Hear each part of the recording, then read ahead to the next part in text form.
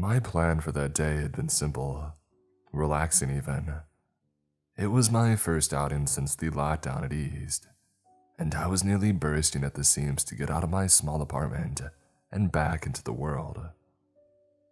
I had planned to take my regular weekend trip through one of these state's many parks, clearing my mind of the baggage accumulated over a week of working remotely for my phone bank, a job I hated, but I kept out of absolute necessity. That day now lives on in personal infamy as the day in which the trajectory of my life was changed by the veil being lifted from over my eyes, being exposed to the true horrors that call our world their stomping grounds. It was Saturday, one of the 2 days allotted by the work week for me to actually try and enjoy my life. The goal was to go for my usual hike, taking the 2.5-hour drive from my cramped Chicago apartment out to my favorite of the state's lesser-known state parks, and disappear down my favorite of its all but unused hiking trails, as was customary, taking photos of whatever interesting wildlife or flora I saw along the way. My weekend escapades into some of the various forests of my state were always about escapism. There were the few moments that I could steal for myself in which I could escape the gray fog of blandness that seemed so pervasive in my life since college days, worsened by the ever-suffocating realization that I was working a dead-end job in a field that I hated, in a city I didn't love, in a life of pure stagnation that I was growing more and more dissatisfied of by camping or hiking, giving me a feeling of purpose my life seemed to lack. My chosen trail was the most daunting of them all, a hike stretching several miles through some of the more uneven parts of the terrain, leading across a small bridge over a creek, through some rather dense forest on rather uneven ground. Due to the difficulty of it, it was almost always empty, save for the odd occasional hiker, as dedicated as myself, or a park ranger roaming that little of a path existed amongst the ever-encroaching plant life, and even those were rare sights. When I had arrived that day, however, I was greeted at the opening of the path by red tape, stretched between handrails on either side of the small wooden entrance to the trail. A small sign hung from the center of it, its red letters immediately catching my eye. Trail closed due to wildfire damages. Thank you for your patience. Park Service. For a moment, I considered the warning. A quick glance around me revealed only a few straggling hikers, none of whom were paying me any mind, and no sign of any park rangers. I've gone off the path before. I can wade through that creek, no problem, I thought, a tingle of excitement buzzing through me at the prospect of a hike with an added element of stealth. I had always been something of a thrill seeker, an aspect of life I really got to indulge in, stuck in a cubicle most hours of my life, and I couldn't pass up the chance to do something that got my heart racing, even as small as this. A grin stretched across my face, and I quickly made my way under the tape and down the path before anyone could take notice. The path was almost unchanged from usual, with the exception of an hour in as I approached the familiar clearing, a small man-made field of nothing maybe 20 feet across surrounded by the oaks and pines. In it stood a massive white tower like a cabin on stilts, the fire lookout station. The path stretched directly through the clearing, and in view of any potential ranger on the lookout, who would surely turn me back. I crouched low, holding the straps of my camera bag close to my body to prevent it from shuffling against the leaves, venturing off the path for the first time, staying well within the tree line, as I slowly made my way around the clearing. Through the trees, I could sort of make out the ranger in the tower above, and her attention seemed to be directed the other way. I felt a small surge of relief at that. My hair stood on end in the excruciating silence. I doubt that I even took in a lungful of air until I was long past the clearing and back on the main path. Still, I kept my guard up. Based on what the notice had said, there had been a fire in the area recently, and I could imagine there may be an increase of rangers on foot in the area to identify the cause.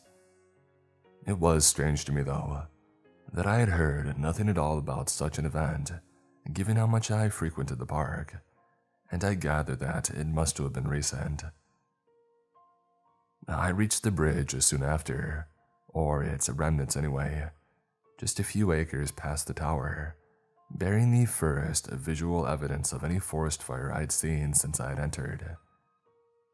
Charred remnants of the planks that had once been a bridge extended out from the earth in jagged pieces from both sides of the creek's bank. A few heavier chunks in no better shape, caught on stones in the rushing water below.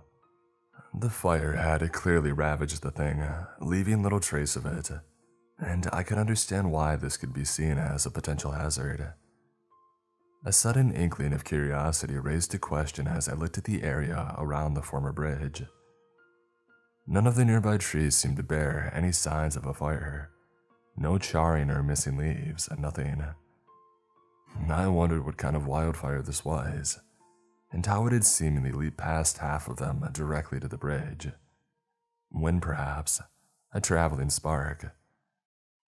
The explanations felt wanting, but the thought was a vague curiosity in itself, and not nearly enough to stop my hike.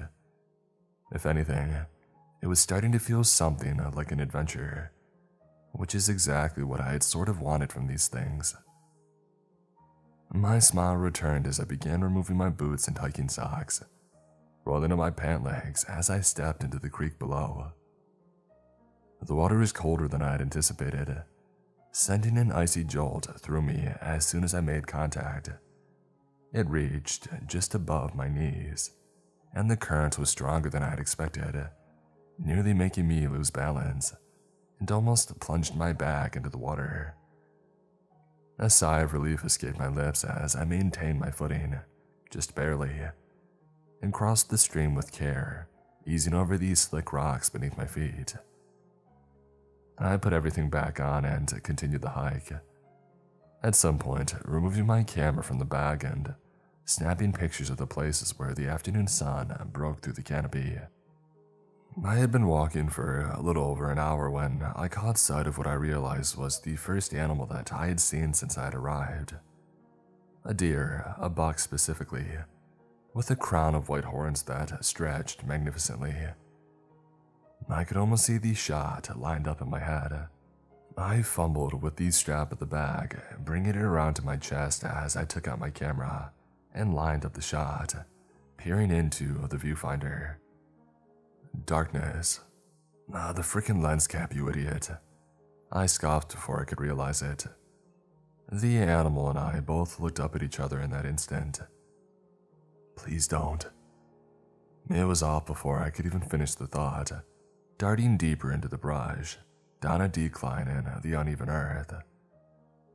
I followed as best as I could, walking an impossible tightrope between staying close enough to keep it in sight and staying somewhat quiet, often failing at both. It settled down several yards ahead for a moment, taking a moment to sniff the air, before disappearing down a steep decline in the hilly surface, behind a mass of bushes, salted with an odd dust.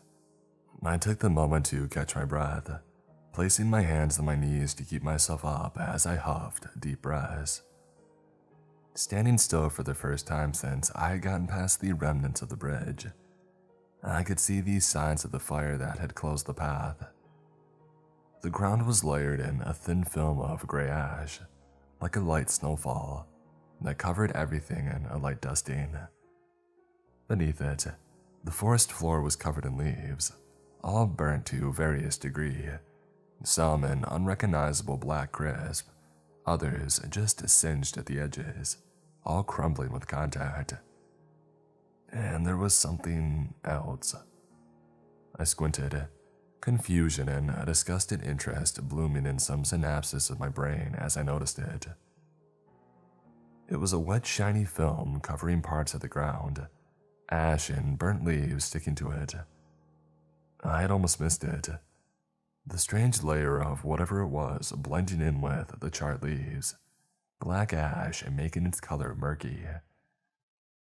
Its consistency was snot-like and I shuddered, the mental comparison making me itch with revulsion, yet piquing an almost childlike sort of curiosity.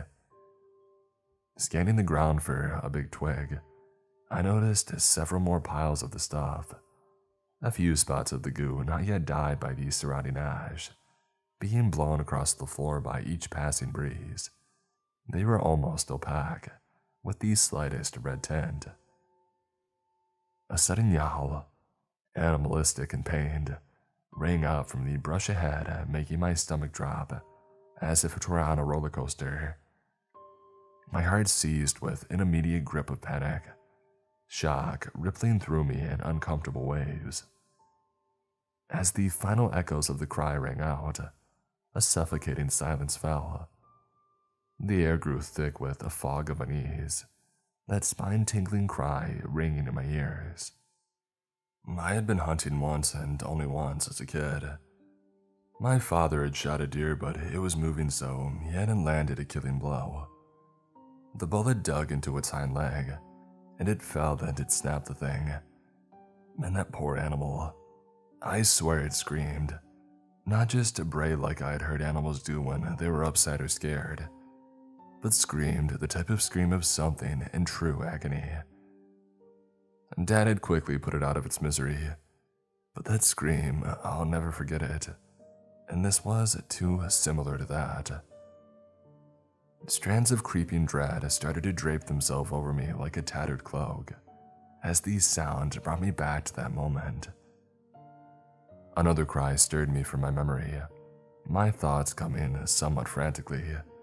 The notice had warned of downed trees and other hazards, and perhaps the animal had fallen victim to one of the above. My mind conjured an image of the beautiful thing, its leg partially impaled on some jutting piece of broken wood, as it cried desperately for help that wouldn't come. Perhaps my thinking was clouded by an old trauma, logic failing me at the moment, but I felt an unshakable urge to help the creature. How I would be able to help a 200-pound-plus creature deep on a closed trail I wasn't meant to be on, I hadn't yet determined, but emotion drove my actions.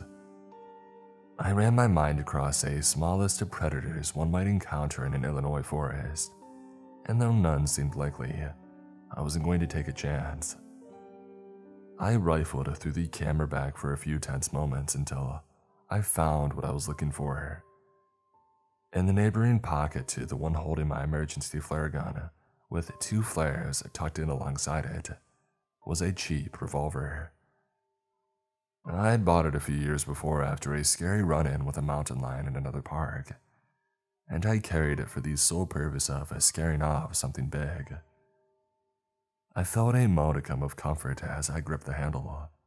Adjusting my pants, I stuck it firmly between my waistband, confident that in the off chance the ranger or anyone else was this far out, to quell fears of concealed carry violations.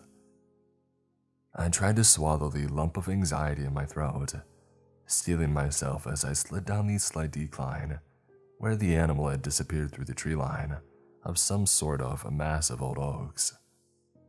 So, this is where it started.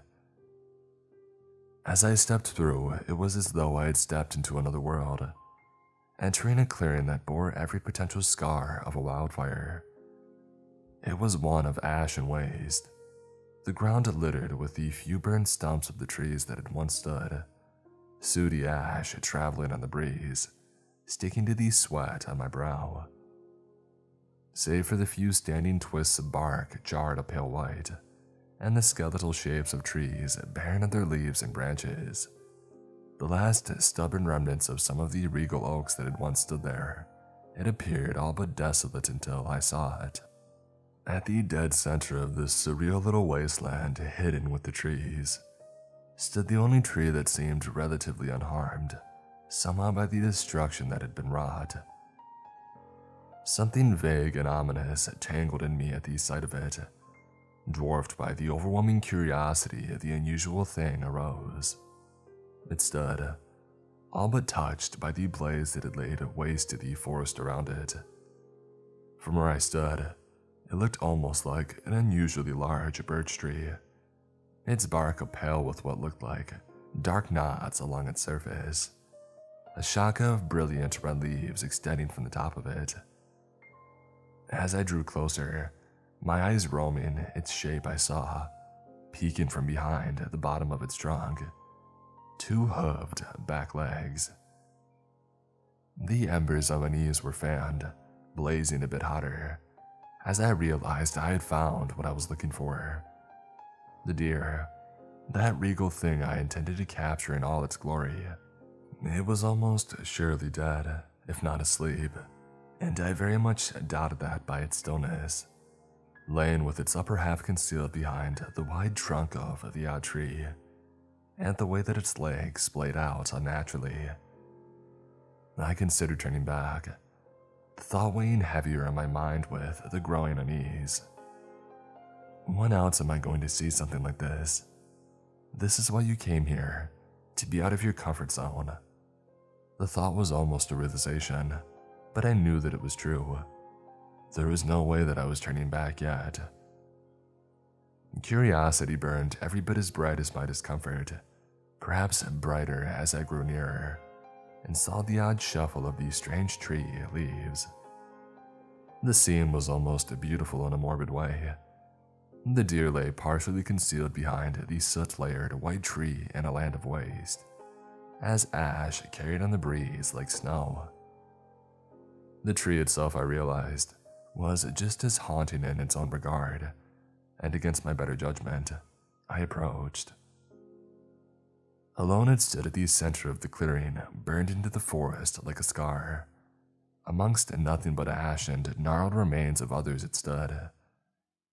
The longer that I looked at it, the more I could feel an animal dread clawing at the recesses of my mind, which I dismissed as a natural instinct of being in an area following such ruin. As I approached, any semblance of beauty faded as it was brought into resolve. I'm no arborist or whatever, and I never claim to be some expert in plants, but I've seen my fair share of trees and could identify near any native to the area. This thing was different. It looked vaguely like an oak, now that I was within a yard or two of it, yet its bark seemed strange, almost dead somehow. It bloated out as though whatever grew inside wouldn't fit the bark for much longer, distending outwards at unusual angles. Its color was more gray than the usual tone of brown, and little flecks of burnt wood flaked and peeled off all over it, leaving something resembling a ring of ash at its base. The knots bulging out from it at points were all spherical in shape, with deep gouges down the center of them. It made my skin crawl with an insectoid sensation, the urge to see each of them off, raising the hair along my back, until I got a closer look at the top of the thing. Jesus Christ, I breathed as I took a closer look at the tree's strange foliage. The leaves, if I could even call them that, weren't like any I had ever seen. There were less leaves by any recognizable metric, and more like clear sacks of reddish liquid, each in a teardrop shape that, at a distance, made them appear to be red leaves. As I drew closer, I couldn't tell what they were. They pulsated barely, but it was noticeable the longer that I looked. They filled and emptied with each quiver, cycling more of that liquid through with each pump. It was like thousands of little, malformed hearts lining the branches of the thing, pumping in unison. My skin crawled and contracted with primal disgust, as though insects were crawling the surface, everything about the unnatural sight making me sick. I need to get a picture, I thought, the deer almost gone from my mind at this point. There was something so strange, so alien and impossible about what I was seeing, that before I realized what I was doing, I had slung my camera over my shoulder and reached out, the tip of my index finger touching one of the pulsating leaves. The pace of its pulse quickened to a frantic point, the red ooze contained within its membranous walls leaking through unseen pores and onto my hand. "Oh, gross," I cried, yanking my hand away. A sickly sweet scent wafted forth me as though the contact had caused it, an unappealing sensation when blended with the sheer disgust I felt at the substance. My stomach turned with the palpable threat of vomit in response. It was warm and thick, like coagulated blood, and it started to burn increasingly the longer that it sat. I wiped my hand against my pant leg vigorously, managing to get most of the red liquid off, though it left a stain on my palm. My mind drew a blank for anything even vaguely similar. From some murky depths of my consciousness, something cried for me to get as far away as I could from the thing, an inexplicable dread rising in me at the sight of the thing. Yet even more pronounced was the curiosity I felt surging, and the enticement of the prospect that I had discovered as something unheard of, outweighing the surreality of the situation. This tree was utterly unlike any plant that I had ever seen, seeming to possess features that I had only known to exist in animals, and my mind began to run wild with images of my name in journals and massive paydays for the first photographic evidence of an unknown type of life, and leaving behind the cubicle life. As if by the flip of a switch as I stood there, I recalled the very reason I had entered the clearing. The deer. I had wanted to get a good look at it, a morbid curiosity as to why it seemed to just drop dead, pushing me forward. I rounded the tree, the legs coming more and more into view from around the other side as I did.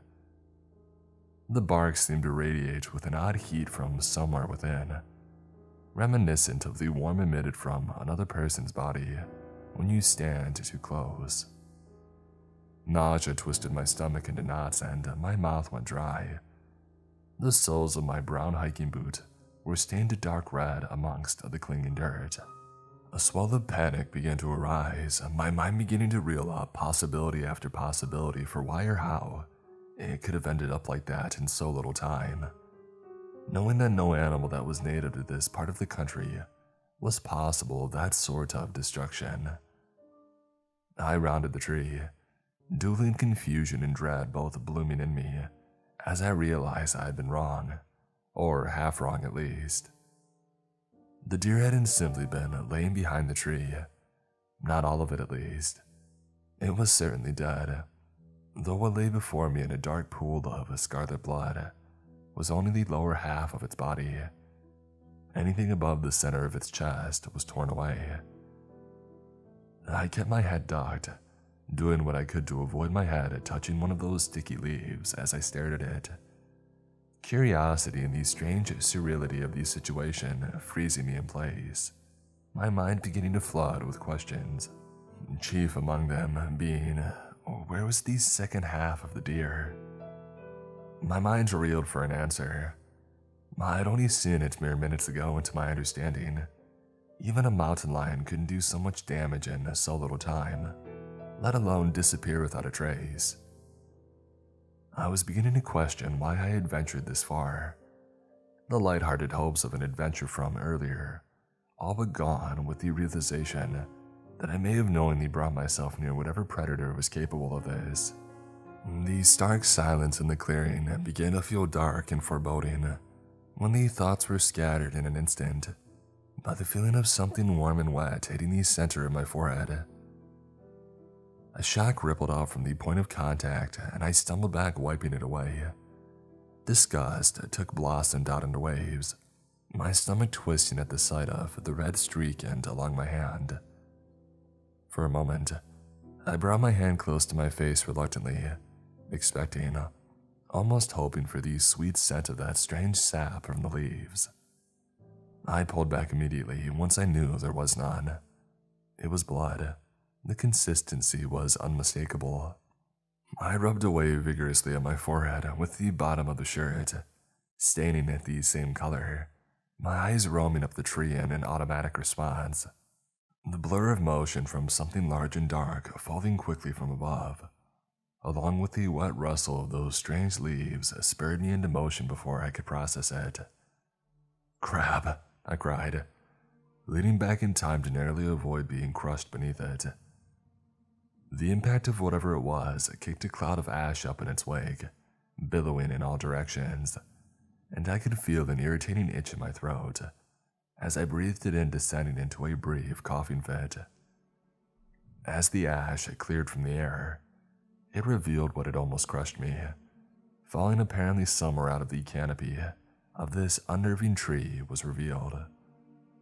The air felt cold, colder than before, and a sense of horror bred only by a series of inexplicable events gripped my heart in an icy vice of panic as I looked up at the upper half of the deer, my mind still reeling at its sudden appearance. Large puncture wounds lined its body as though something massive had been chewing on it, tattered flecks of muscle and tissue hanging from the point at which it had clearly been ripped in half. My mind reeled, conjuring frightful images of the animal capable of doing this. It was time to go, I realized.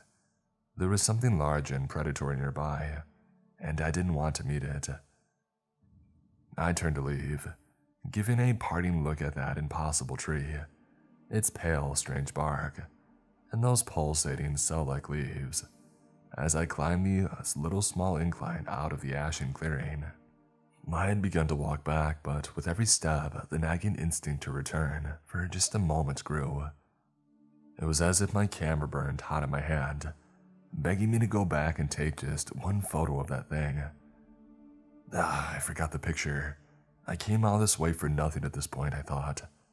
And you'll never see anything like this again, probably. Just one picture. My pace slowed, and eventually, with a sigh, I came to a stop. "Freaking idiot," I muttered. "Just one picture from a distance, and then I'm out." I repeated it under my breath as if it were a mantra, my eyes on my camera as I proceeded back towards the edge of the area, scarred by the apparent fire, getting my settings in order.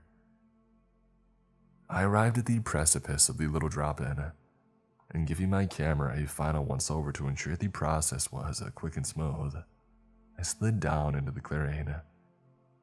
I landed with the firm crunch of dead or dying leaves under my feet, and, closing my other eye, lined up the eerie tree in my viewfinder.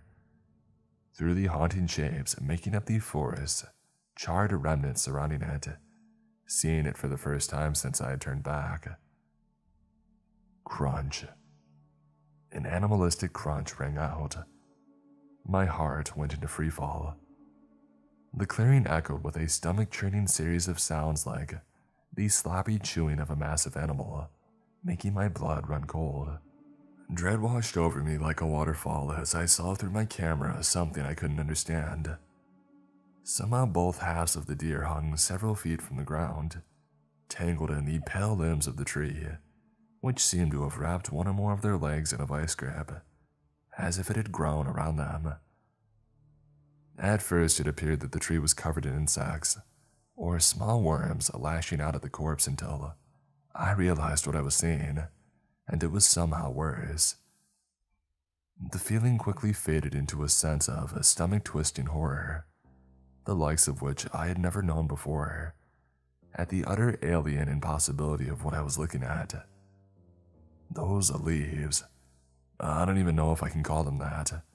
They were like parasites, small rope-like growths shooting in and out of them, latching onto the animal's remains, and going from pale to red as they filled with its blood.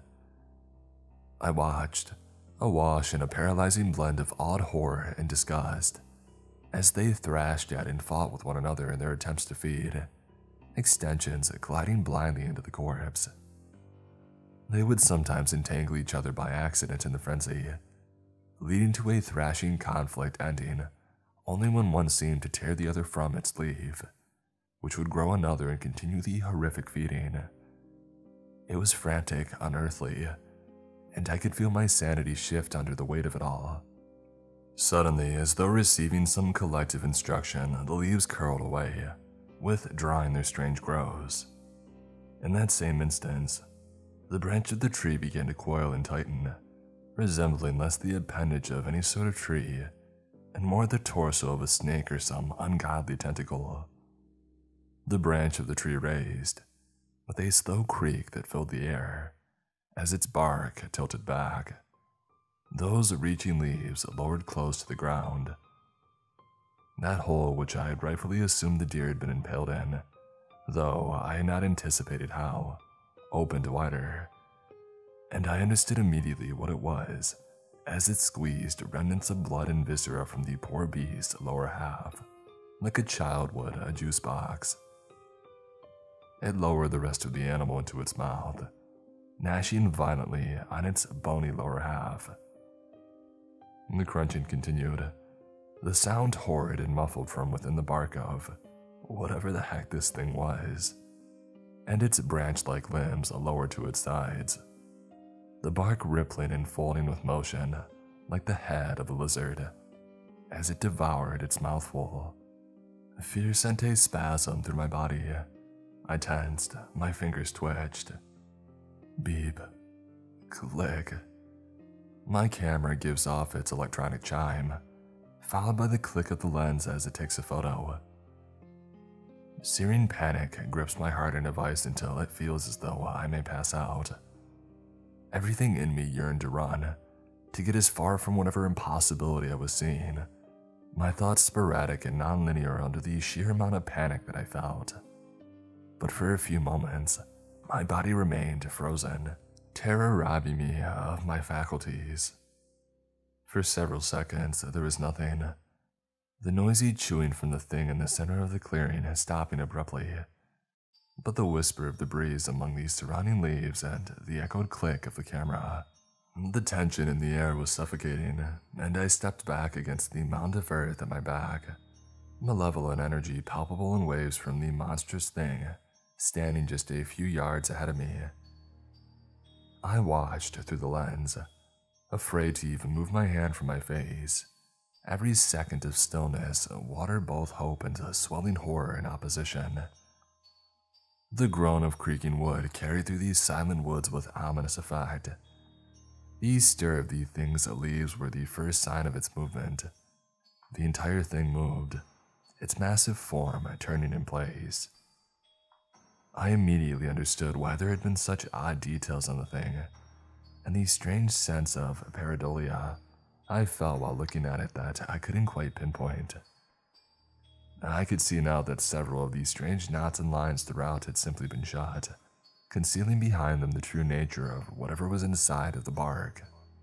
The lens that had seemed almost carved into the warped wood revealed rows of small, jagged teeth like the jaws of a lamprey. The knots in the bark were apparently eyelids, dozens of them, sprouting forth all over the strange creature. Beneath them sat dozens of little piercing yellow eyes like those of a snake, and all of them were directed at me. A cold dagger of dread seared through me. Crap. The thought summed up all I felt succinctly.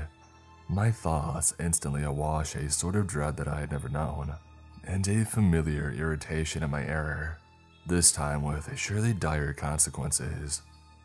It reared back, the hole that could have only been its mouth stretching open to give a momentary glimpse at something dark and wet looking beneath, before another mouth opened, this one lined with rows of small teeth that weren't made of wood. A sound like the wail of an infant but from something much larger, unhinged and raw with emotion, tinged with a fury that made my skin crawl, rang from behind me, echoing off of the surrounding trees, almost making me feel surrounded. The horror rolled through me in tidal waves, adrenaline soon following, sending a warm shock through my system, kicking my heart into a painful rhythm. I turned, the hairs on the back of my neck rising as I put the thing behind me, and scurried up the little earth mountain out of the clearing. rising to my feet with more effort than I would have liked as I started to run back the way that I had come.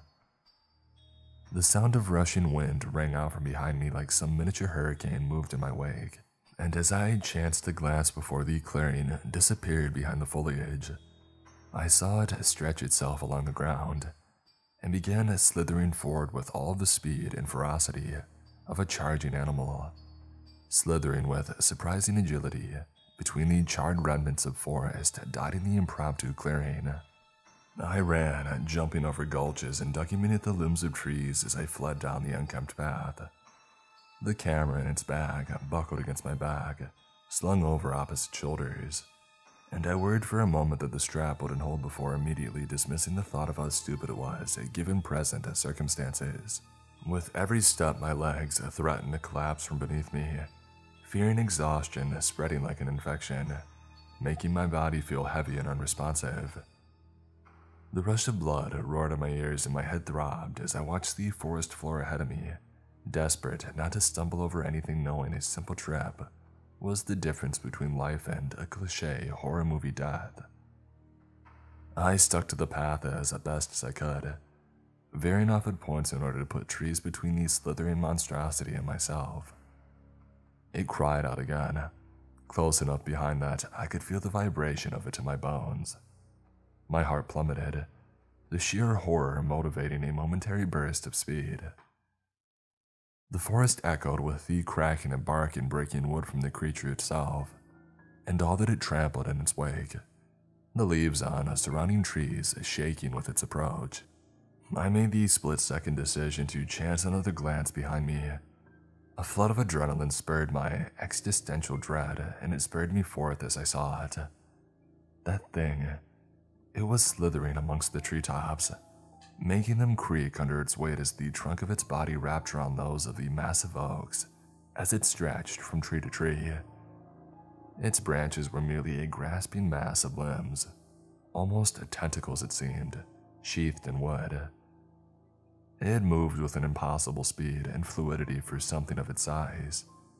The leaves that hung to its limbs ejected their thin vestiges furiously, creating an almost pulse-like effect. It was moving too fast. There was no way that I was going to be able to outrun it. The exit from the trail was 15 minutes away at least, and the thing was closing the distance between us rapidly, the cacophony behind me growing closer by the second regardless of my own speed. I'm going to die. This isn't possible, and I'm going to die too. I couldn't even finish the thought, not for the horror of the realization, but the simple fact that I hadn't had any clue what I was running from. And then I heard it.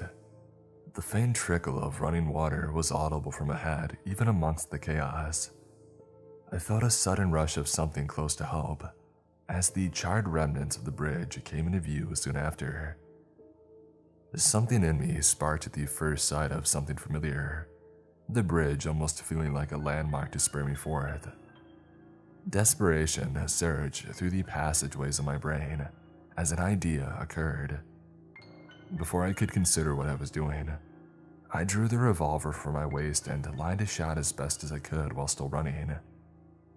Panic coiled around my heart with every step. My pace slowed as I tried to take in a breath and steady myself. I fired. I was a decent shot, nothing spectacular, but I could get a nice grouping on a target a few times I was able to get down to the range and practice. But I had never once considered actually shooting a moving target. 6 thunderous bangs exploded out from the mouth of the gun as I cocked the hammer and pulled the trigger as quickly as I could, interspersed by 2 wet pops. Without the usual luxury of earmuffs worn at a range, my ears filled with a tinnitus-like ring. A dagger-like pain exploded in my wrist. Several of the shots hit nothing but air, as expected, disappearing through the canopy above into the sky. Yet by some stroke of uncharacteristic luck, the 3rd and 6th shots made contact. There is the sound of cracking wood, followed by wet pops as the metal projectiles ripped through the beast, splintering its makeshift wooden exoskeleton. Its tentacle limbs went limp momentarily, Surprise, somehow apparent even, in its utterly unfamiliar features. The distraction enough to make it lose its balance among the treetops it had been darting between. It was sent plummeting nearly 30 or 40 feet from the canopy, hitting the ground with a blood-curdling shriek. Projectiles of twigs, rocks, and other forest detritus flew out in all directions, the sound of its massive form meeting the earth louder than the shots had been. The cursory thought that perhaps the shot from my little revolver might have dealt the horror a lethal blow was foolish. But its reaction at least confirmed to me that I could hurt the horrid thing which was a source of light amongst the seeming darkness of my predicament. It started twitching and thrashing in a way that was reminiscent of an insect writhing under the effects of some poison. As though the landing had done some neurological damage, the movement made even more awful by its form. Eventually, it ceased, the stomach turning, twisting, and nodding of its strange form, worm-like in a way that made my skin crawl, settling into a heavy, breathing mass of wood and whatever the sleek black thing that lay beneath its bark was, as it regained its composure. It screeched out with a sound reminiscent of a car crash, the groan of metal against metal forced by traumatic force into impossible shapes. It was inconceivable from the vocal cords of any being that I could think of yet. Somehow it sounded tinged with an obvious pain. I was sure that it must have echoed for miles. I felt my eardrums shake, my vision doing the very same. I had injured it, and I was sure of that. The realization that I was even capable of such a thing gave me a brief ray of hope, scorched almost as soon as it occurred to me that I had expended what little ammunition I had kept on me.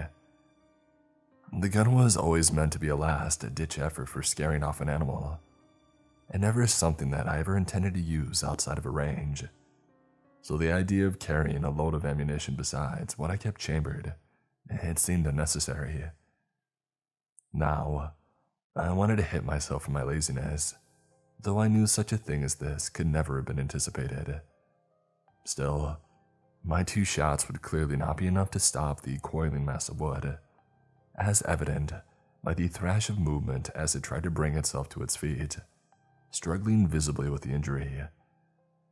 It let out another otherworldly cry tinged with a universally understood emotion: rage. The gun was now empty, and I was again defenseless, though the pressure of terror and unparalleled still weighed on me. I had heard it, and the fact had offered me a sort of fuel to push me forward. The fire watchtower. It was as though a switch had been flipped, my mind recalling the tower which I had gone through great effort to avoid, and the ranger that it housed. It was certain the commotion of the beast's pursuit must have been audible from that distance, and I prayed that if I could get close enough, I could call for help. I knew that the signal would be even spotty then, and doubted that I would have time to place a phone call, but surely the ranger in the watchtower would hear the chaos. What a singular park ranger might be able to do against this titan I wasn't sure, but in the heat of the moment it felt like a light at the end of the tunnel. The beast was still shaken, but regaining its strength more by the second. I could see the area that my shot had hit, and though I wasn't sure what to expect, I was still surprised at the result. The wood covering its body for almost a foot around the point of impact had been shattered, like a broken exoskeleton, exposing something black and slimy underneath, spilling out of the opening. A wound in the surface of the thing within the hollow shell of bark bubbled with a dark red liquid. Several of the eyes lining its bark all turned in me, a hazy fury present even in their alien gaze. No more time to think. I ran, not bothering to remove my boots this time as I trudged across the icy creek, clawing myself onto the opposing bank and running towards the tower. Water sloshed in my shoes and added extra weight to my clothes, which were soaked through my navel down. The crashing of movement from behind had started again, as though a train were somehow moving through the center of the forest. It was up again, though I had heard it more than I thought it seemed. Its movements appeared limited, And that's a stretch of the word to the ground now. Whatever damage I had dealt enough to make the pulling its weight through the air infeasible. It now slithered on the ground as I had first seen in the clearing, pushing itself through the earth as though the dirt were liquid. It was slower now, but not by much, charging along the forest floor like some massive snake, only slowing down to stretch itself across the creek. I ran like I never had before. Every muscle burned and ached. My lungs stung with each breath, and the thud of my heartbeat felt life-threatening. The threat that I was going to vomit lingered, my body undergoing a level of physical exertion I wasn't prepared for. I couldn't though.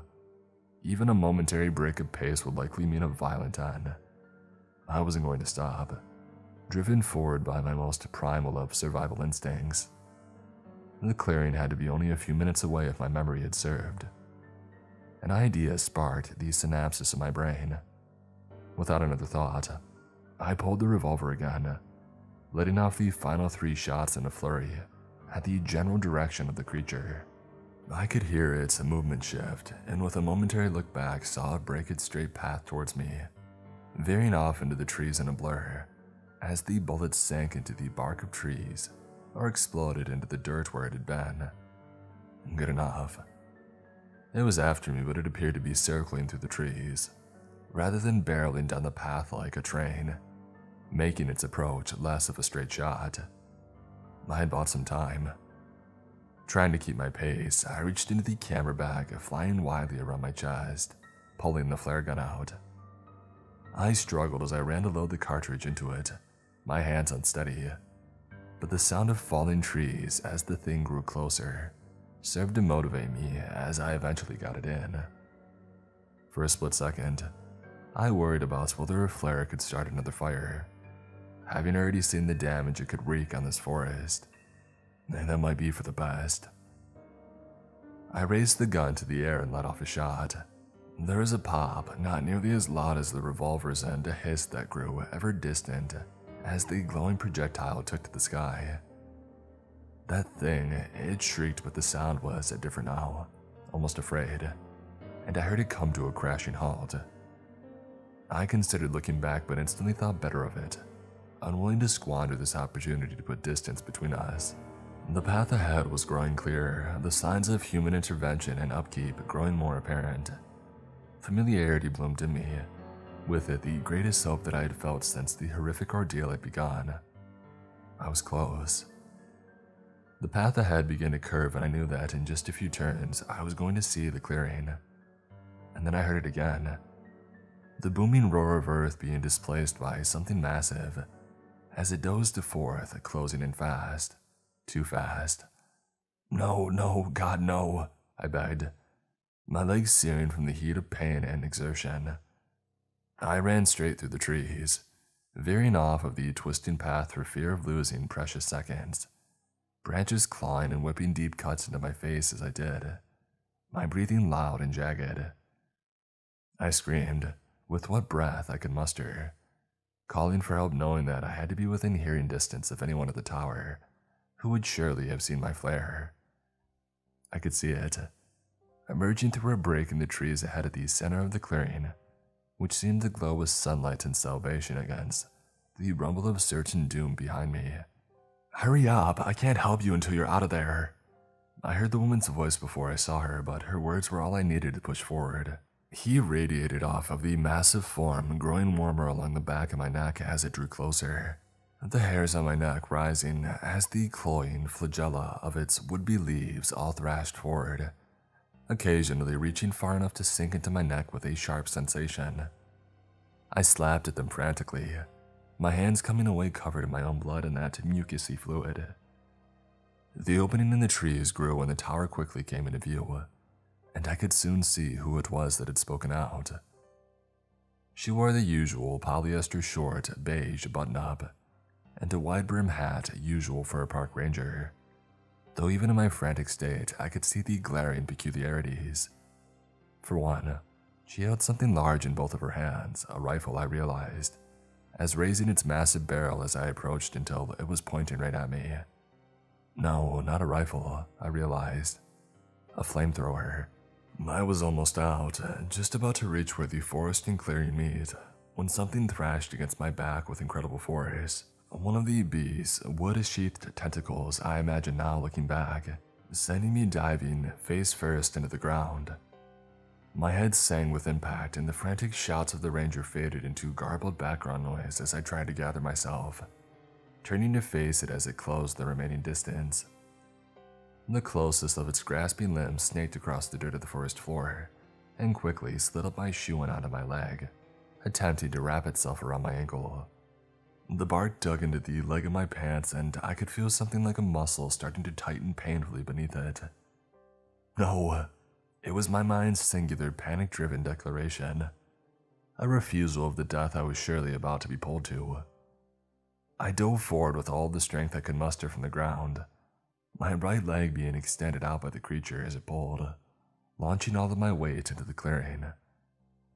I managed to tear from its wanting grip the jagged bark, ripping the leg of my jean and leaving deep scratches in my skin in the process. But my heart soared in the instant I felt my leg come free. I threw myself forward into a stumbling run, managing to collapse in a rolling heap at the woman's feet. "Kill it!"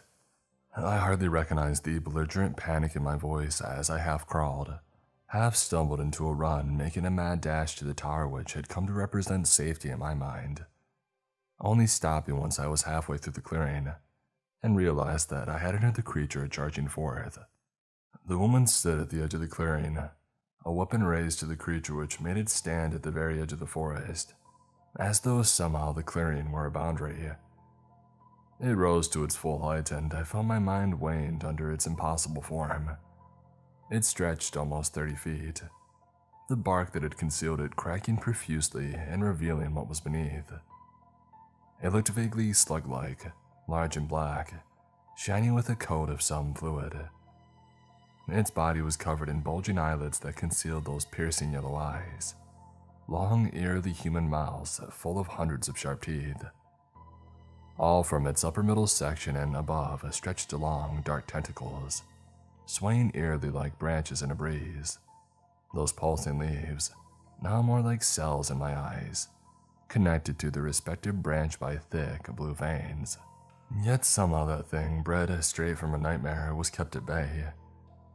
He and the short woman appeared to be locked in a battle of wills, neither breaking the other's gaze. I don't know how you survived the first burning. God forbid you monsters are still breeding somehow, but you know what's gotta happen next, bud. She spoke to it like she was chastising a dog that had bitten someone, disappointment and genuine sadness in her voice. The creature hissed at her with every one of its mouths, those beady yellow eyes screwing into a look of pure hate. Despite all I had seen that day, I still found myself taken aback. The thing seemed to understand her, and the way she spoke, as if somehow familiar with the thing, apparently already armed to deal with it. My head spun. What sort of park ranger was this? I'm sorry about the others. Your parents may be. Not really sure if you reproduce, but you guys can't go around eating all of the animals and patrons of the park. Sorry, kiddo. She pulled the trigger of the device, and with a click, the beast recoiled with another hiss and a shudder of anger. For several seconds, there was nothing but the fading echo of its cry and the breeze rolling over the field. Another click, and then another. Nothing. No, not now. The woman began cursing and muttering frantically, backing away slowly as she looked between the weapon and the creature mere feet away from her. I could see the confidence waver even in her posture, and the cold knot of dread in me swelled, this time not for myself. That thing, for the first time I had seen it, did something familiar, human even, all the more horrific given its nightmarish visage. It smiled, a cruel, joyless smile, with every one of those razor-filled mouths curling up. She ran, letting the weapon fall to the ground as she turned and sprinted towards me, yelling something that I could hardly make out through the pounding in my ears. "Go, run!" she cried, motioning angrily for me to flee. It was on her in seconds, the beast almost tackling her as it caught her in a tangle of its limbs, wrapping 2 of them around her leg. I could see the things covering the branches in a veritable feeding frenzy, their protrusions snapping in and out as they filled with little streams of blood, attaching anywhere there is exposed skin. She screamed, doing her best to slap them from her face, unable to reach her legs as the creature drew her near.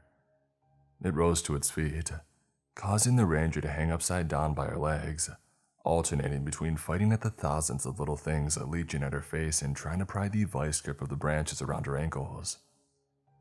I'm going to watch this woman die. She likely saved my life and is about to die for it. It was harrowing, almost worse than the fear that I had felt for my own life. A strange sort of guilt mixed in as though I had exchanged her life for mine. I remembered the deer, the way I had found the thing completely torn like some stuffed animal, and for a moment I pictured the ranger in its place. My blood went cold at that. A loud crack made me jump as the thing slammed one of its massive limbs into the ranger, who threw up her arms in what little defense it offered. The creature cried out in rage and triumph, bringing one of its bellowing mouths within inches of her face, before repeating the act, delivering several more forceful blows. It was toying with her like I had seen my cat do with the odd mouse unlucky enough to wander inside. Several of its mouths spread into a smile that made my skin prickle. I racked my mind for something, anything that I could do to prevent what I knew was coming. Anything that I had done to her to disturb this thing before, I remembered. The woman hung there, dazed for a moment, before spitting a mouthful of blood and saliva at the nearest of its eyes.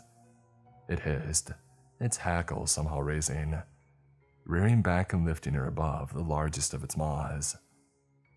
Those jagged spikes of wood still bore the remnants of its prior kill as it held her over oblivion. It was like finding a diamond in the rough, the memory playing almost like a flashback. I grabbed the flare gun from my camera bag, loading the final flare into the chamber. "You little son of a," she muttered, but it roared in response, lowering her into its mouth when, pop. The sound of the flare gun caught its attention in an instant, its body and every one of its eyes turning in my direction, mouths shutting in automatic response. It flung the woman to the ground with so much force that she bounced, but still, she managed to half crawl, half roll away as my final flare whistled through the air. Its path curved and lulled slightly in the breeze, but stayed true to course. The creature yelped, something that I had not yet heard from it, a sound of fear and surprise. It had been distracted, its strange fury and wrath directed at the ranger, making it all but forget about me and occupying its senses. It lurched to the side, moving its massive body with incredible speed as it managed to mostly avoid contact, the flare soaring into its alien canopy. The minor contact was apparently enough. A ringing hiss like air rushing out of a balloon filled the clearing. Once and then twice, and then 100 times over I saw the gelatinous sacs beginning to swell with bubbling liquid and gas that glowed through some strange reaction. Flames darted hungrily between the blobs, which expanded rapidly, glowing brighter by the second as the reaction traveling with them. Its eyes darted in all directions between the spreading fire and me, fear and hatred glowing bright despite the unfamiliarity of its appearance. It looked as though it wanted to charge at me, kneeling forward as if to do so, when the first of a series of explosive pops sounded from its canopy.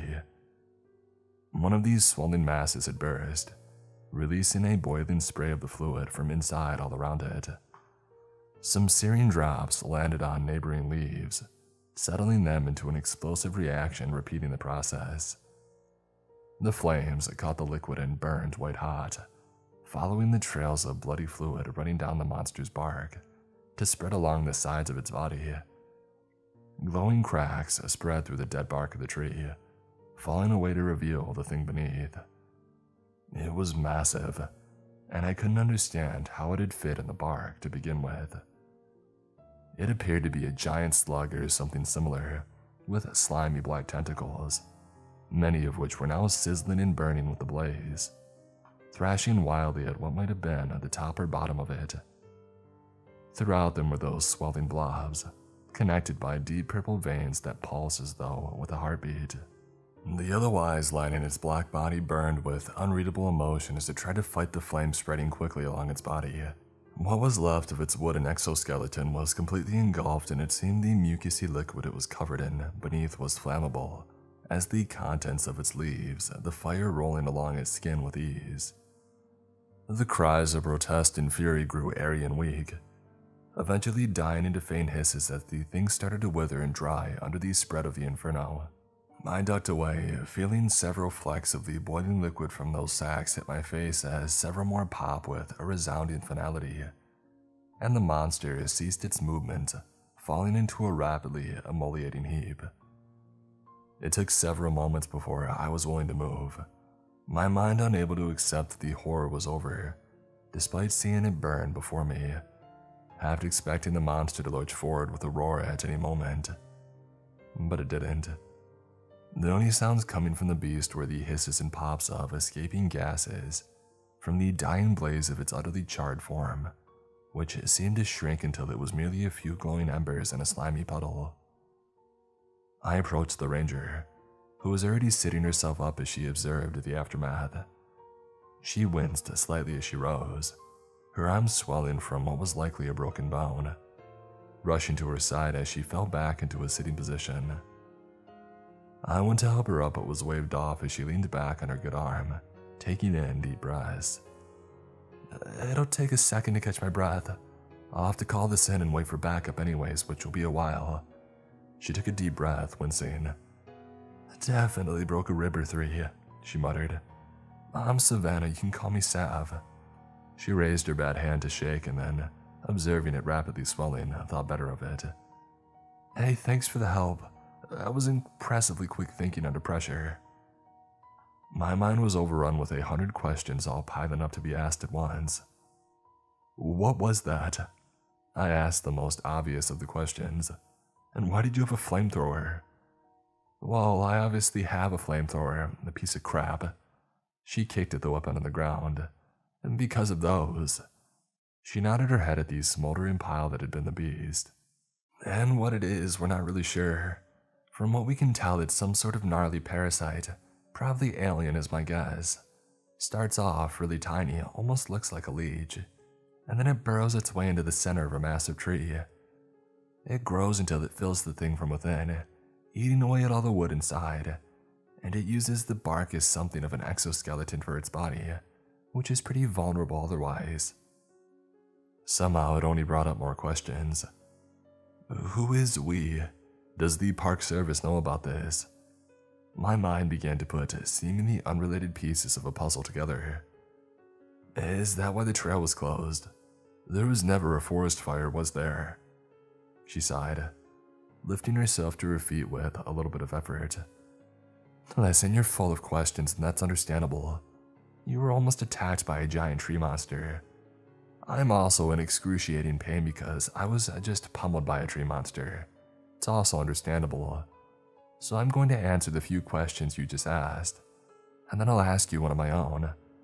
Depending on the answer, you'll go about your day as you like, and I'll head to my post to lick my wounds until backup arrives. Cool?" "Depending on... yeah, okay," I muttered, curiosity taking hold. She nodded. "The we I referred to as my organization or group or whatever, the Rangers. So the Park Service does know about..." "No interrupting," she said firmly, her eyes dark with irritation. I nodded to continue. "No, they don't, or maybe they do and don't recognize it officially, I don't know. We're not the Park Service Rangers, well. A lot of us are, but that's just because it makes the job easier. We call ourselves the Rangers, and it's not just a US thing though. We're pretty big in Canada and Mexico. We keep an eye on anywhere in nature that there are run-ins between people and the things that go bump in the night. It's our job to prevent stuff like what you just saw today from interfering in the lives of the general public." She coughed a bit, wincing and grabbing her chest at the movement. "So no, the Park Service and the other rangers at large probably don't know. but we've got people among them that do. And once I took care of the clearing, the affected area of those things, we were able to push the forest fire angle pretty smoothly and get the path closed to keep people from venturing down this way. Even took out the bridge to make sure any stubborn fools really got the idea. She said the last two things somewhat pointedly, glaring for emphasis, and I could feel my face flush. I guess one must have survived somehow, and we must have missed it.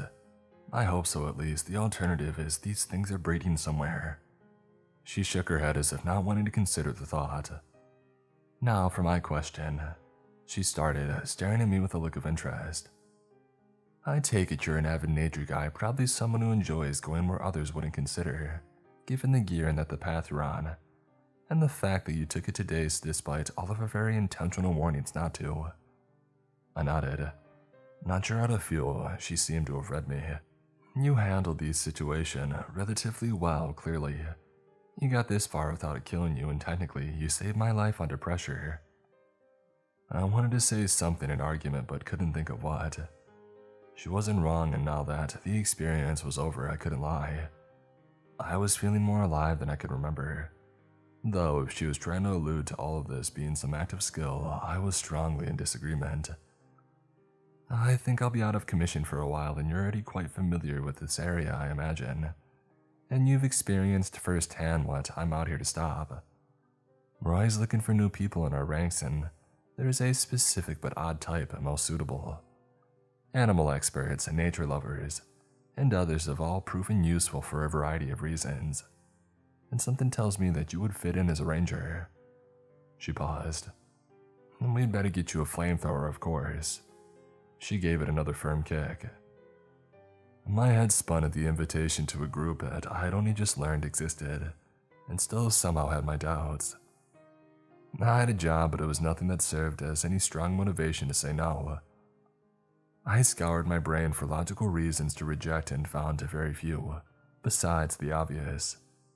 Would I want to experience something like this again?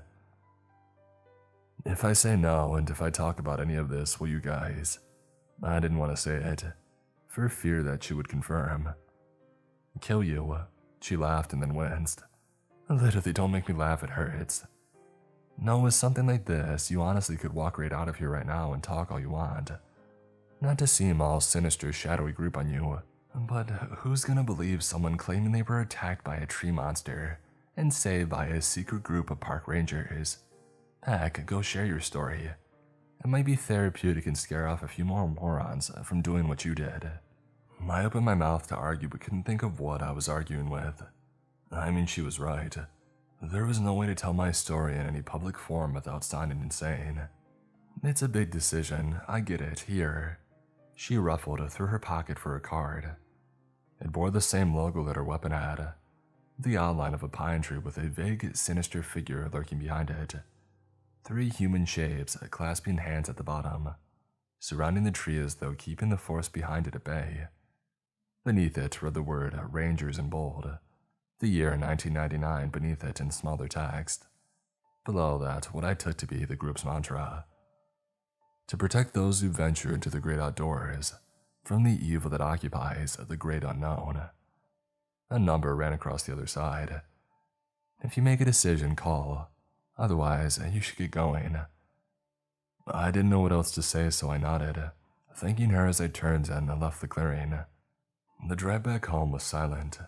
My mind was plagued by more than I had arrived with for once leaving the park. I tried to ignore what just happened, to do what I had heard people claim to do with impossible experiences and just move on. Try to dismiss it as a faulty memory or a dream.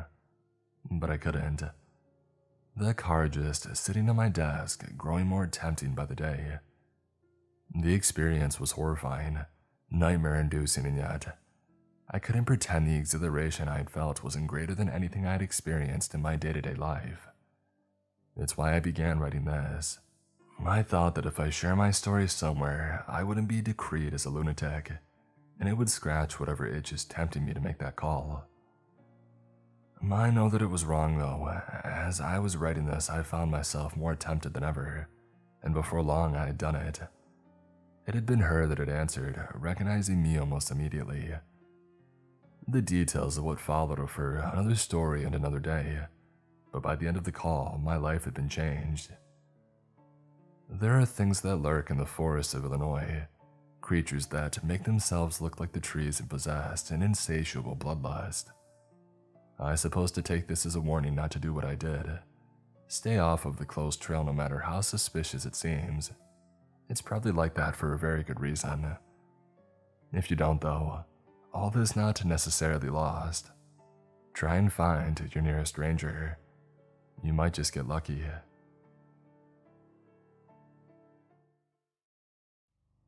This show was sponsored by BetterHelp. Relationships can often be very difficult to navigate. For my significant other and I, communication is key, and understanding that just because things aren't always easy doesn't mean that it's wrong. The best relationships come from both people being willing to put in the time to make things work. Therapy can be a place to work through the challenges that you face in all of your relationships, whether with friends, at work, your significant other, or anyone. Therapy can empower you to be the best version of yourself, and it lets you take the time to self-reflect and truly understand what you're feeling. If you're thinking of starting therapy, give BetterHelp a try. It's entirely online, designed to be convenient, flexible, and suited to your schedule. Just fill out a brief questionnaire to get matched with a licensed therapist, and switch therapists anytime for no additional charge. Become your own soulmate, whether you're looking for one or not. Visit betterhelp.com/MrCreeps today to get 10% off your first month. That's BetterHelp, HELP.com/MrCreeps.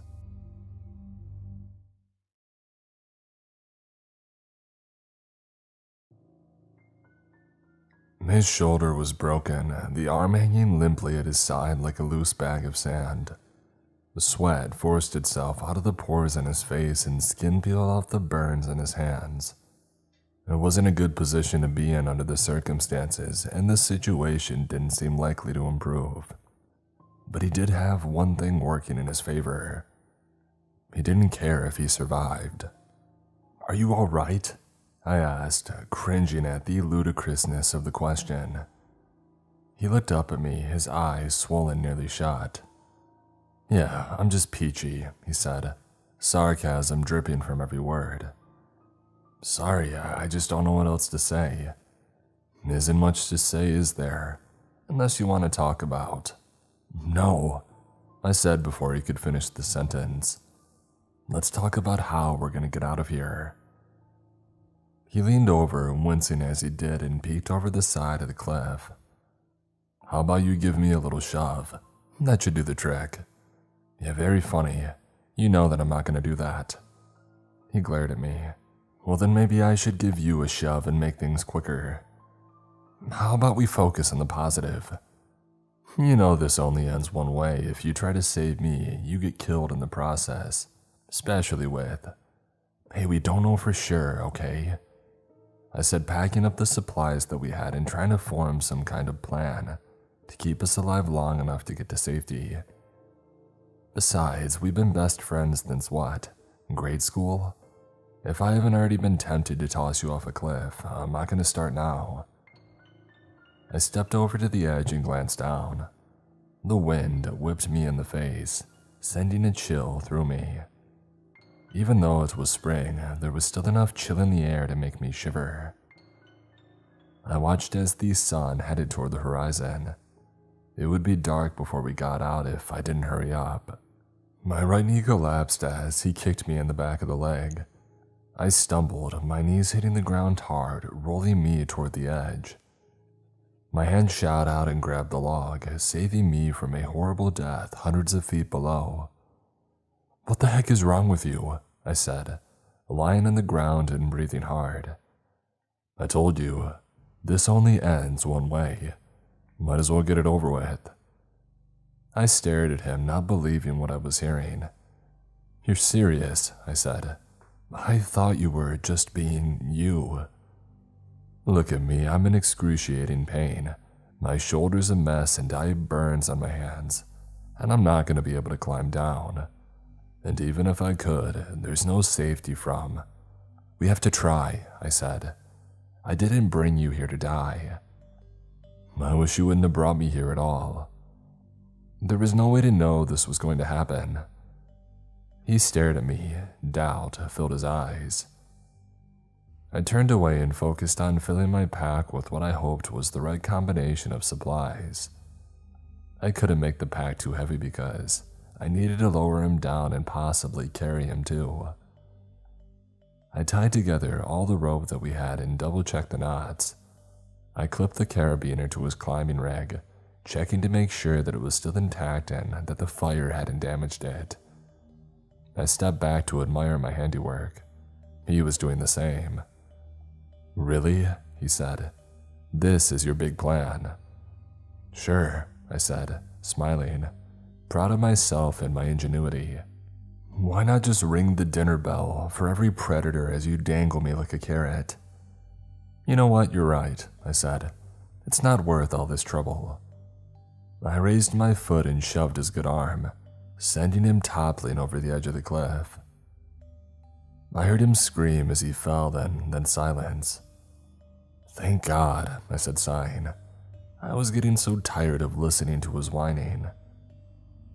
"I heard that," he said from over the edge. I stepped up and peered over. He was dangling there 10 feet from the top of the ledge. "Oh dang, I thought I had killed you," I said, chuckling. He looked up and saw me peeking over. "You actually did it," he said. "Well, isn't that what you wanted? For me to throw you off the cliff? How's that working out for you?" He glared daggers at me. "Makes you appreciate life when you think you're about to die, doesn't it?" I said. "You'll pay for this." "What, for saving your life? Okay, I'll take responsibility for that." I began the long, arduous process of lowering him down. I only hoped that I had enough rope. After a while, the strain took its toll. I was exhausted and sweaty. My hand slipped and I had to quickly recover to keep him from smashing into the ground. I managed to slow the rope at the cost of my hands getting rope burn. I tied it off to a tree and I leaned over to check on him.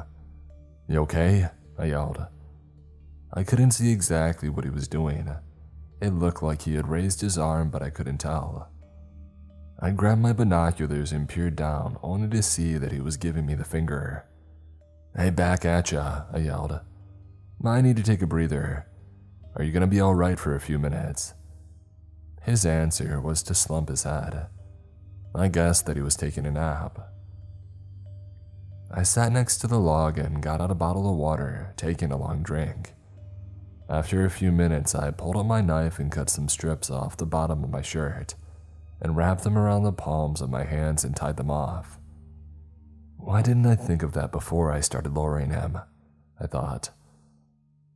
I was about to start another session of lowering when I saw the rope vibrating.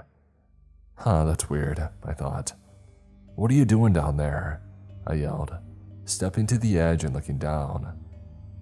My spine turned to ice when I saw nothing. He wasn't there. "Adrian," I yelled. No response. "Adrian!" I yelled again, quickly pushing away thoughts of the Rocky movies. I pulled the rope and it came up with no resistance. I reeled in the entire length and at the end, there was no sign of Adrian. The rope didn't look like it had been cut. It looked like it had been torn or chewed. I stared at it for a long time. Memories of the horrible events that led up to this moment overwhelmed me. I collapsed to the ground in fear. My eyes darted around like my head was on a swivel. Every tree became a hiding place for that thing. I could feel it lurking in every bush. My mind started replaying when the trouble had first started. We made it to the top of the cliff and celebrated by starting a campfire and making some coffee while we set up our tents. Adrian was actually in a good mood, if you can imagine, and we stayed up by the fire until well after midnight. The following morning, his mood had changed. "Way to keep me up all night," he said, pouring a fresh cup of coffee and looking like he needed it. What are you talking about? Oh, don't play innocent, he said. You know you were hanging around my tent, circling it late last night, growling and pawing the ground. Yeah, trying to scare me. My eyes went wide as he talked. I swear I was in my tent the whole time. I fell asleep as soon as my head hit the pillow. Then what was making all that racket? He said with doubt creeping into his eyes. Maybe I was snoring and you heard that. Trust me, this wasn't a snore. Well, if it wasn't me then. I narrowed eyes at him. Wait a minute, I know what you're doing. What am I doing? He said, looking at his coffee cup. You're trying to scare me with some campfire ghost story hoping that I would wig out.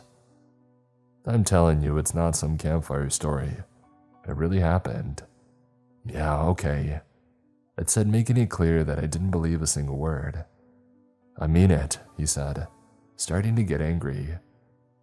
Okay, I said, don't get your panties in a bunch. You better, he started saying and then stopped.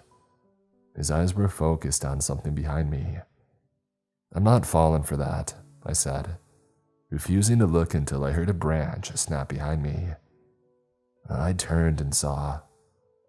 I shook my head to clear the memory. I don't want to think about that right now, I told myself. I need to focus on finding out what happened to Adrian. I stood and checked my supplies and then double-checked to be sure the rope was securely tied to the tree. I avoided looking around for fear of what might be lurking. Then, once everything was set, I stared down at the deadly ground that waited for me to make a mistake, muttered a quick prayer and then jumped off the cliff. Rappelling down was more difficult with a pack on my back and rags wrapped around my already rope-burned hands. I took it slow, working my way down the same way that Adrian had gone. I also went slow for fear of finding what I didn't want to find. I knew it was possible, so I made sure to be as quiet as I could. The rock face was rough, and I did my best to not knock loose any pebbles or do anything that would announce my presence. In a best-case scenario, his rope got frayed on the rocks and it broke. I hoped that I would find him laying on an outcropping nearby, unconscious but alive. As I descended, I noticed an opening in the rock wall. My rope was in a straight line with it. I imagined Adrian's rope was too. I stopped and swung myself over to the rock face, grabbing a bigger rock and pulling myself to it. I pulled my rope up and stashed it, and then climbed down the side of the opening. There was a small ledge in front of it that I had landed on and peered inside. It was dark as pitch. Even though the sun had just set, it seemed like daylight couldn't penetrate the darkness. I pulled on my flashlight and slowly explored the opening with it. It turned out to be a large cave. I stepped inside and walking upright, my head easily cleared the ceiling by a good 3 feet. Curiosity overtook me as I shined the light around this newfound hall of mysteries. There were no markings on the walls and the floor was rough like the cave had formed it naturally instead of somebody making it. But then, why would somebody make a cave halfway up a cliff face where it's nearly impossible to get to? I wasn't sure that I really wanted to know the answer. As I continued inside, the air became cooler. I hugged myself and I fought off a chill. This cave was much bigger than I originally thought. I walked a short distance before I noticed the smell. Actually, it was 2 smells that intertwined with each other. The first was the smell of fire. Not like a rushing wildfire coming to burn me to a crisp, but more like a campfire. The second smell was much less encouraging. It was the smell of decay. Some animal had died in here. There was no doubt about it. I hesitated for a moment, wondering if perhaps I had explored far enough. My wondering ceased when I remembered why I was here in the first place. Adrian was still missing.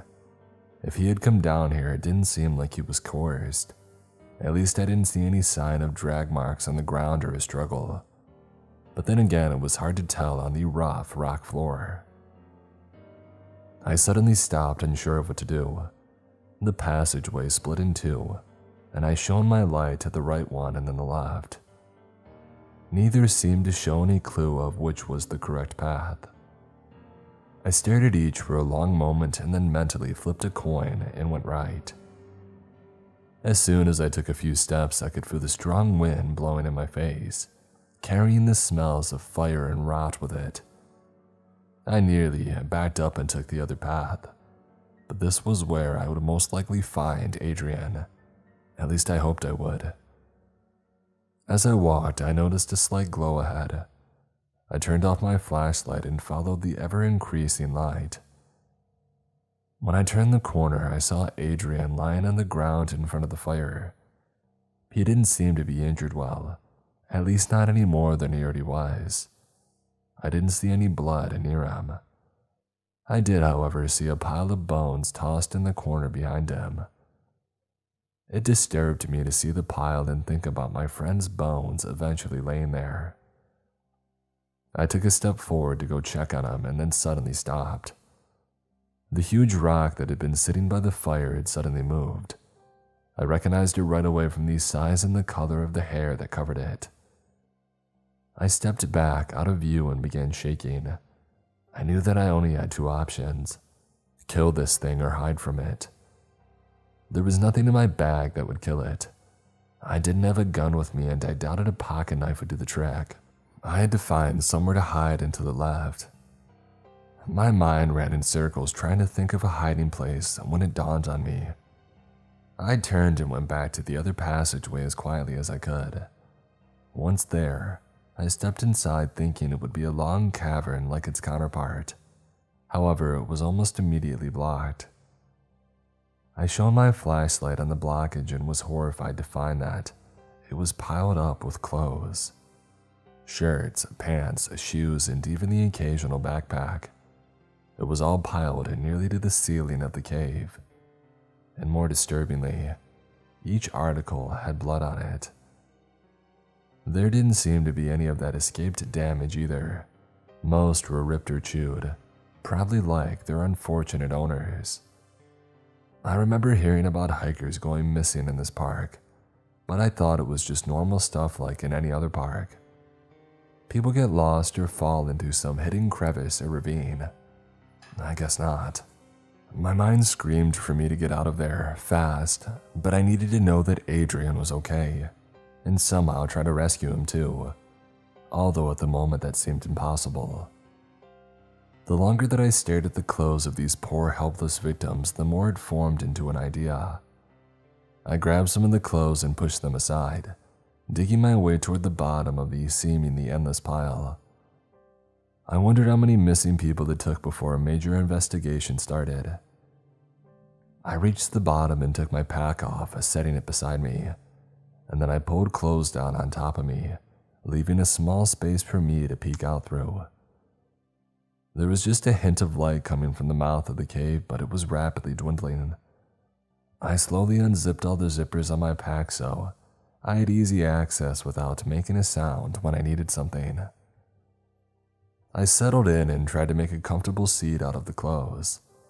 My conscience was not happy using the clothes of murder victims for comfort, but I saw no alternative.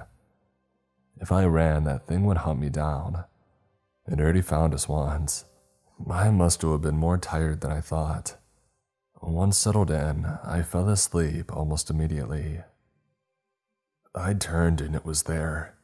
I wasn't even sure what it was. It was dark and hairy, and it stood on its back legs but hunched over as if readying for an attack. I was petrified. "Adrian," I said. "What?" he asked. "Is that what you heard?" "Yeah, I'm thinking so," he said quietly, barely moving his mouth as if the monster wouldn't attack if you didn't speak. "What do we do?" I said through clenched teeth. How the heck should I know? It was circling us and moving closer at the same time. Its sharp teeth dripped with drool. "Did you bring a gun?" I said. "No, did you?" I slowly shook my head. It stopped and looked at me as though it understood the whole conversation. It stopped lurching and stood to its full height. It must have been at least 8 feet. It lunged at me with incredible speed. I screamed and tried to run, but my foot got caught on the log and I fell over backwards, knocking the wind out of me. In the end, that was a good thing. The monster lunged at my torso, but since I fell, my torso was laying on the ground with the rest of me. It flew through the air, sailing right over me. I looked over at Adrian and saw his pocket knife in his hand. The monster saw it too. It narrowed its eyes at him and snapped its jaws. I was surprised by how much its head and snout reminded me of a dog. This was my thought as I lay there on my back, helpless, unable to breathe. I watched as it lunged at Adrian. I saw him plunge the knife into its chest and it howled in pain. It never slowed even as he stabbed it. It merely twisted in the air as it grabbed his arms, pinning them to his side. I heard the crunch as they both landed together on top of Adrian's shoulder. He screamed as they continued to roll right into the fire. Adrian tried to push his way out of the flames, severely burning his hand by grabbing a burning piece of wood and swinging it in a huge arc, smashing it right into the face of the monster. It whimpered and growled, and then disappeared as quickly and silently as it came. It took me a while to be able to move. When I could, I crawled over to Adrian, who was laying still beside the fire. "Are you okay?" I said, rolling him onto his back. He screamed in pain as I rolled him onto his injured shoulder. Sorry," I said. "Get away from me," he said as I helped him to a sitting position and looked at his burned hand. "Are you alright?" I said. "Yeah, I'm just peachy."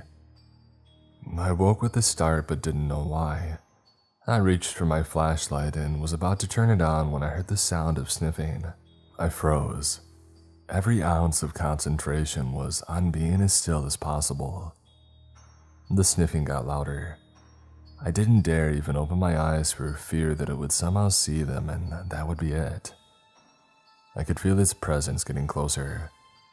I fought back the panic that would make me do something stupid like try to run. I just closed my eyes and thought about the last sunrise that I had seen, hoping that it wouldn't be the last one I would ever see. I felt the snout touch the layer of clothes right in front of me, and then it paused as if it was deciding if it wanted to eat me now or save me for a snack later on. The monster withdrew so silently that I barely knew that it was gone. I waited for it to return. I knew it was waiting for me to make a move so it could catch me, but I didn't. I sat as still as a statue for what seemed like hours. Finally, I couldn't take it anymore. I had to move. I had to stretch. I stood and stretched my arms and legs, but still quiet. When I sat back down and made sure that I was covered by clothes, I risked a little bit of light through my hand to get a bite to eat. Opening a granola bar without making noise is a tedious job at best.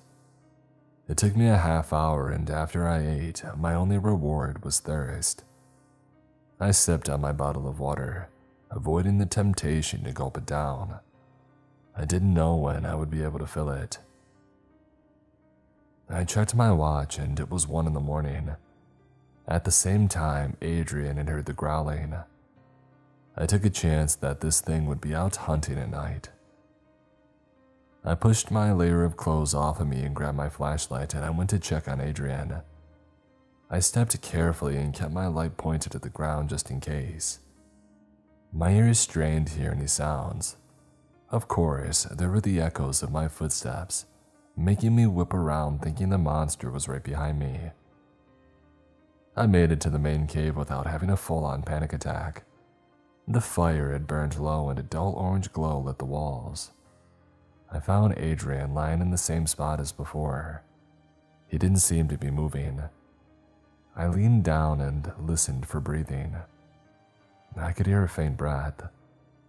"Adrian," I whispered, shaking him. "Come on, man, we gotta go." He moved a little. "Adrian," I said, looking around to be sure that it wasn't sneaking up on me. Adrian, come on. He opened his eyes, just a slit, and put his hand up to shade his eyes from the light. You still with me, buddy? I said. He tried to speak, but nothing came out. Here, drink a little water. I gave him a few sips and he perked up a little. Why? He rasped. Why what, buddy? Why are you here? I came to rescue you. Leave me. I'm not gonna do that. In the distance, I heard a howl. It chilled me to the bone. I wondered how far away it was and if it was celebrating another victim. Okay, listen, I'm gonna go, but I'll be back when I'm sure it's out of the cave. I gave him another drink. You hang on, okay? He closed his eyes and laid his head back down. I stared at him for a moment and then I jumped up and ran out of the cave. I turned at the fork and buried myself back under the clothes, turning off the light as soon as I was set. It wasn't 5 minutes later that I heard something lumber by in the cave. I had cut it way too close. I needed to take mental notes of when it went out. I stole a glance at my watch. It was 1:37 in the morning. I drank the last swallow of water and I laid down in my nest of clothes. I woke up sometime later. The cave was dimly lit. I could see a bright light coming from the opening, but it didn't penetrate all the way to my nest. I could see the walls near the opening, but not much else. As I watched, a massive shadow blocked my view. It was standing right in front of me. I became still as a stone. What was it doing? Did it know that I was there, or was it toying with me? Sweat poured off my brow. I knew that I was about to die. I gripped my flashlight tight, knowing that it wouldn't do much to the monster, but at least I would go down fighting. And then something fell on top of me. It wasn't very heavy, so I knew that it wasn't the monster. I waited for a long moment until I heard it walk away, before I used the flashlight to see what was on top of me. I shone the light on the pile and I found new clothes. There was a shirt, shorts, underwear, and a bra. I knew it from the monster's latest victim. My heart went out to that poor woman. I wish there was something that I could do to help her, but there wasn't. I was barely surviving myself. My water was gone. I had 3 granola bars left, and that was the last of my food. I had to do something before I didn't have the energy to escape. This was my last chance. Usually, the monster kept to a schedule. I assumed governed by hunger and thirst. I knew that it wouldn't go out again for hours, and I could leave. I could sneak out and be gone without it, knowing that I was ever here. But I couldn't. I had to rescue Adrian. But why? My mind said. Well, because he's my friend, I thought. Would he leave you behind? Of course not. He would be doing exactly what I'm doing now. Oh really, that's why I tried to trip you and throw you off the cliff. That wasn't real, he was joking around. Well, he didn't seem like he was joking. He seemed like he wanted to die and take you with him. He was upset. How upset do you think he'd be waiting here in this cave to rescue you? Well, very, he'd probably be wigging out. He never was much for small places. Do you think he would have left by now? Yeah, maybe, but the important thing is, I'm not him. Well, you could leave right now. No. Who cares if you save your friend and die in the process? I do. Do you really think that thing doesn't know you're here? What? That thing is playing you. It's stalking you, waiting for you to make a mistake. No, I've outsmarted it. I've learned its routine. Yeah, I keep thinking that. Maybe you can outsmart its teeth as it's chewing you to pieces. I'm not leaving yet. End of conversation. I waited for a response that never came. Even though I had decided to wait, there were things that still bothered me. Was it toying with me? Did it really not know that I was here? Why hadn't it killed Adrian yet? Was it leaving him alive to bait me in? The more that I thought about such things, the more I felt panic rising inside me. I pushed the clothes aside and the dull glow shone from the mouth of the cave. It called to me. It told me that the coast was clear and that I needed to go right now. I felt my muscles tighten, getting ready to rise and run out of the cave. I pushed the clothes over more, clearing a path, when suddenly I heard something. I quickly and quietly buried myself under the clothes. I had barely stopped moving when I heard the monster lumber through. It paused in front of the clothes, sniffing the air, and then turned back toward the mouth of the cave and disappeared. I waited for a full minute before I breathed a sigh of relief. My own ingenuity had nearly gotten me killed. I was sure that thing wouldn't be going back outside for hours, and yet it had left within minutes. I began to doubt myself and my own intelligence for taking such a risk. It was time to leave. I dug out from under the clothes and started for the mouth of the cave, and then I stopped and turned back. I had to try one more time to get Adrian out. I went deeper into the cave to the main room with the fire pit. There was a freshly made fire which told me that I didn't have much time. Adrian was still lying there beside the fire, and I went to him and leaned down. "Hey, time to go, buddy," I whispered. He didn't answer me back. "I know it's going to be tough, but you need to try." I grabbed his shoulders and gently shook him. "Come on, man, you gotta wake up." His eyes didn't open. Something about his shoulders felt wrong. Aside from the fact that one of them was either dislocated or broken, and should have caused him excruciating pain, he didn't twitch. The other thing was that the shoulders felt cold. Not just a little chilly, but they were stone cold. "Adrian?" I pressed my fingers against his neck and felt for a pulse. There was nothing. His neck felt cold as well. I pushed him in, his body clumsily rolled over onto his back. I tried to move his arms and legs, but I couldn't. Rigor mortis had already set it. I stared in disbelief. My friend was gone. Not only was my friend gone, but I had wasted all this time trying to rescue him. Maybe I had killed myself in the process. I wiped the tears from my cheeks and pulled Adrian's body back into the same position. My only chance was for this horrible monster not to know that I was here. I stood next to the fire, letting the smoke wash over me in the hope that it might somehow cover my scent. After a couple of minutes, I looked back over at my friend, said a silent goodbye, and walked back out of the cave.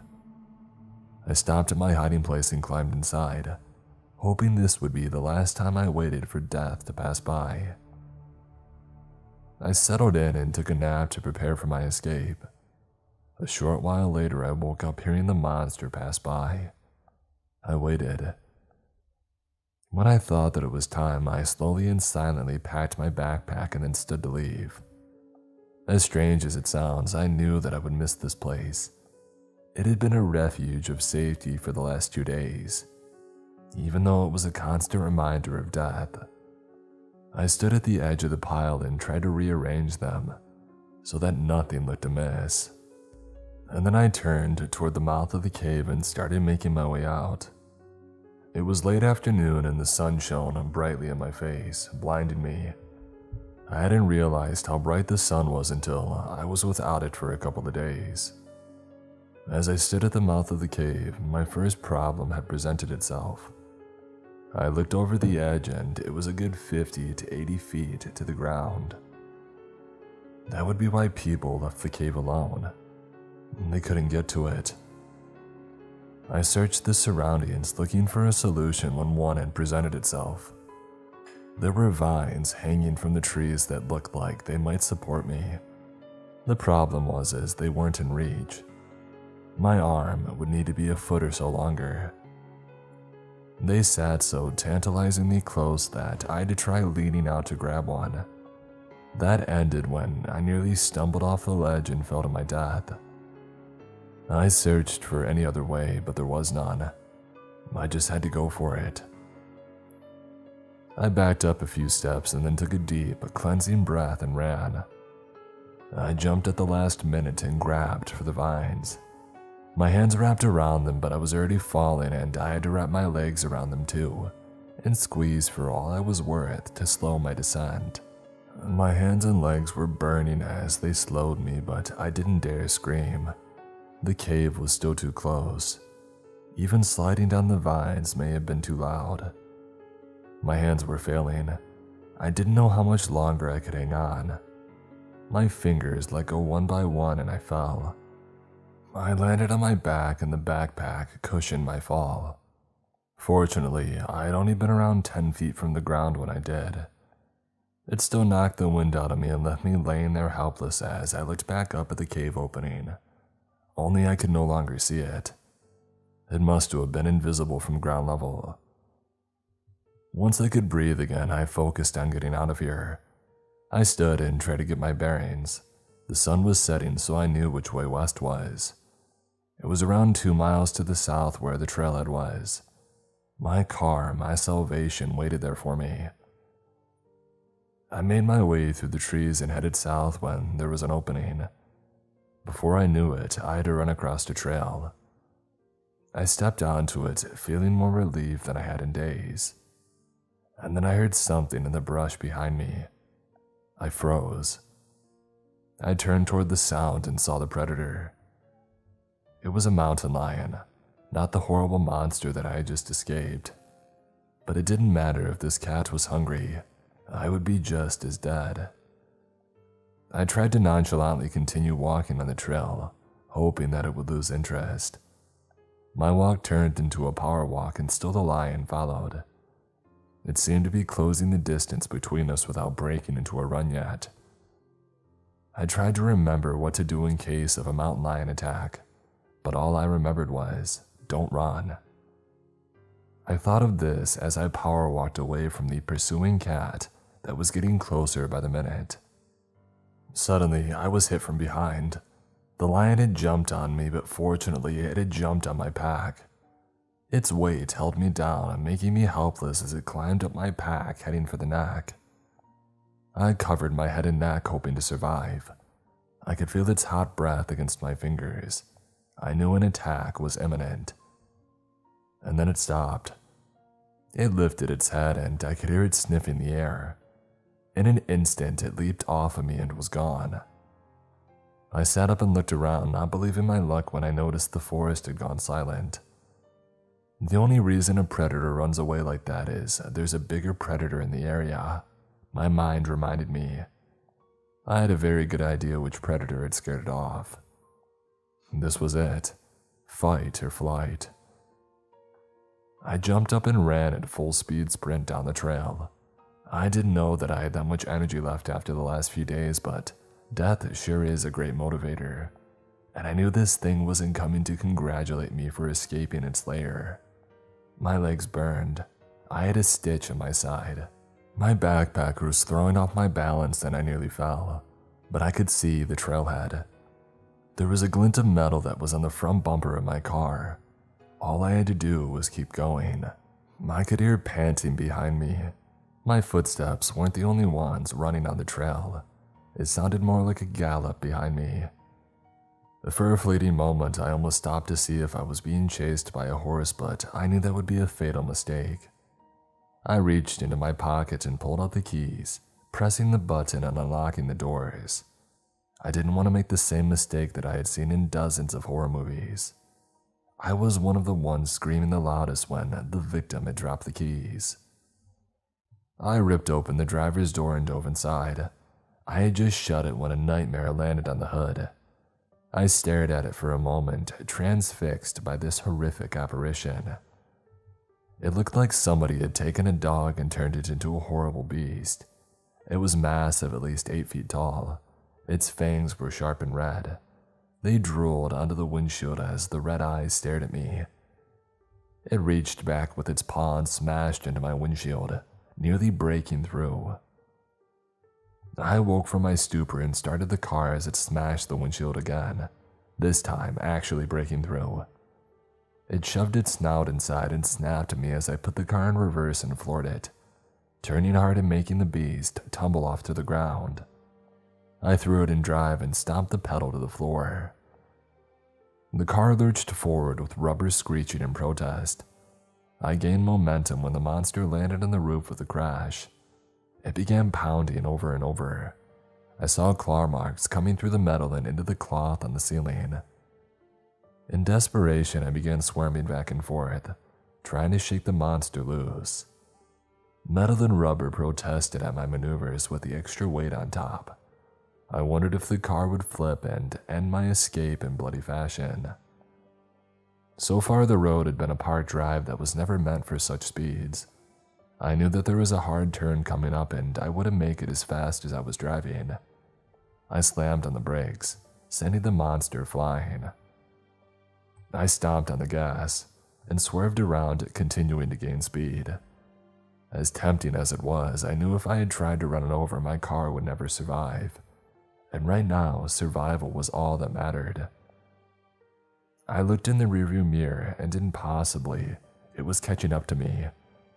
I saw it leap, trying to land in the car again, but I swerved in time, leaving it only asphalt to land on. I made another hard turn and I was on a state road. The monster followed me, but I was able to get enough speed to find the escape. I breathed a sigh of relief as I sped toward town. I didn't bother going home. I went straight to the police department. After waiting a half hour to make it to the front desk, I was finally interviewed by an officer. When I started my story, he seemed to be only mildly interested, and by the time that I was done, there were 6 officers standing around listening. "That was one heck of a story," the officer said, looking around at the other officers smirking. "It's true," I said. The officer sighed as the others dispersed. "I'm sorry, son, as entertaining as that was, I'm too busy to go chasing around the woods hunting after some urban legend." I took a piece of paper off his notepad and wrote down a series of numbers. "What's this?" he said when I handed it to him. "I had a GPS with me," I said. "Those numbers are the location of the cave that has all the evidence you need." "Listen, son, without something concrete, there's no one who's gonna go out to the middle of the woods chasing a fairy tale." "Well, maybe that'll help," I said, getting up and setting my backpack on his desk. I opened the zippers and dumped clothes out to them. Whoa, what is this?" "Concrete," I said. "These are the clothes of this thing's victims.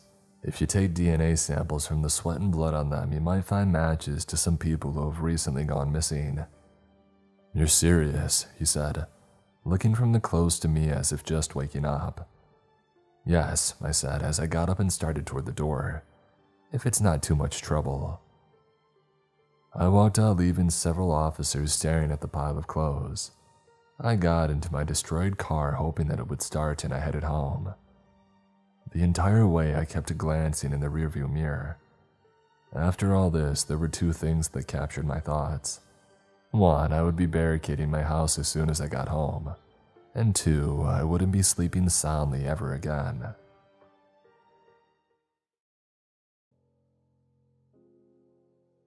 I worked as a park ranger in northern Alaska for years, from when I was in my early 20s until my mid-30s. At first, when I took the job, I was trying to escape, but over time I learned to love it. The endless wilderness, the snow-capped mountains, the muffled way everything sounded during blizzards. With no light pollution, the stars up there looked like tiny chips of diamond. And during the winter, the northern lights roll in, twisting and shimmering in strange alien colors. But a few years ago, things got much worse. People up here have started to go missing at an alarming rate, and I started having strange experiences around the park and at the nature preserve. One of these strangest parts of my story started on a freezing dark night in 2018. I was on a snowmobile out in a terrible blizzard. The conditions were nearly to the point of being impassable.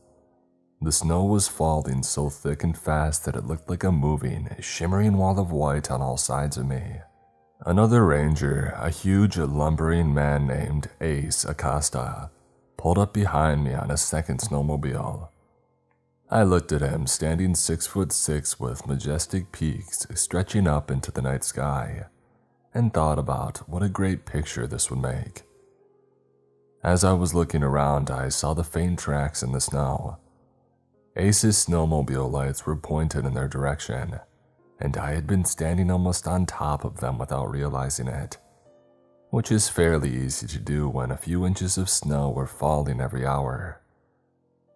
At first, I thought it was the frozen tracks of an injured animal. I saw the drops of blood soaked into the superficial ice first. Following their direction with my eyes, I realized that they were footprints pressed into the frozen crust, leading away from me and towards the flat stretch of the tundra. I squinted, getting down on my knees and leaning inwards. I didn't want to trample the tracks.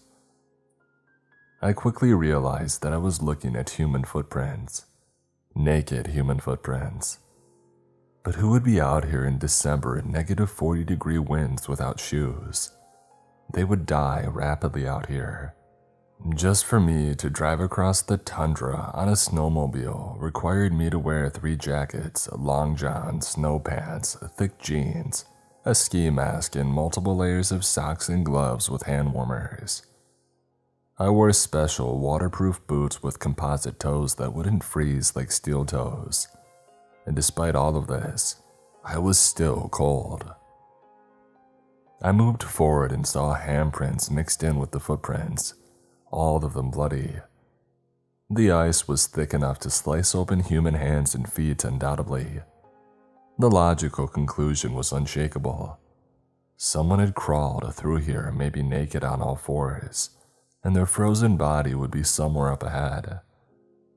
I sighed, turning to Acosta. He still stood in the same position, his face covered in a red scarf with only his eyes showing. I saw one ice-covered eyebrow raise questioningly. "I think we got us a body somewhere nearby," I said, getting back on my snowmobile and starting it. He did the same. "What kind of freaked-out tweaker would be walking around here without clothes on?" Ace asked in his deep baritone. "Man, I need a hit of whatever that guy's on. I've got 2 sweaters and 2 winter jackets on and I'm still cold." Kelton, what do you say?" He started elbowing me jokingly. I frowned, not responding. Ace always had a smart-aleck remark. He was next to me when I was interviewed for this job originally, down at the recruitment center in Washington State. The old lady doing the interviewing was a bloodless, angry-looking specimen of a woman, with huge glasses that magnified her eyes twice over. She spat out each question like a drill sergeant, talking to fresh meat in the army. "Are you a member of any organized religion?" she had asked brusquely. Ace shook his head. "No, ma'am, but I am a member of a disorganized religion," he said. "We call ourselves the servants of the old ones. We're waiting for the ancient reptilian gods at the bottom of the ocean to awaken. So far, however, they haven't responded to any of our texts." I thought about this as I revved the engine twice, a sign that I was about to pull off and that he should stay close. We took off, going slow and following the tracks as close as possible without destroying them. But they just kept on going. The bloodstains seeming to grow fainter as we moved forward. And strangely enough, the hand and footprints also started getting longer, as if someone were running on all fours and speeding up. We were nearing the beginning of the forest of evergreens when I saw a white flash just up ahead. The thing that ran from us was humanoid, but I knew at once that it was no person. It ran on hands and feet, totally naked, its skin a pale, lifeless white color. It turned its head towards the lights of the snowmobiles briefly. I saw a hairless creature with skin that clung tightly to its simian body, its lips permanently pulled back from its mouth as if they were eaten away. Underneath it showed mottled black and red gums covered in thick and clotted blood. Its nose appeared as little more than 2 irregular holes, and its eyes, they reflected the light of the snowmobiles, like the eyes of a raccoon or a possum. They were huge and sunken in its starving and monstrous face, and I saw what was leaving the bloody trails. The creature was, as far as I could tell, totally uninjured. In its permanently grinning mouth between rows of crooked, sharp, and blood-stained teeth, it held the body of an infant. The baby's head lolled from side to side, the neck seemingly broken, and blood dripped constantly from its mouth and nose. It had deep puncture marks in its tiny parka, half rings of teeth marks that must have broken its ribs. The blood stains on these snow were becoming fainter, because the heart was no longer pumping in the body of the one leaving them.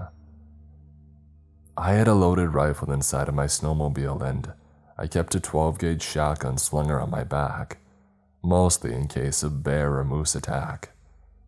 I always kept the shotgun loaded with slugs, which were, in my experience, the most versatile ammunition for stopping any large animal.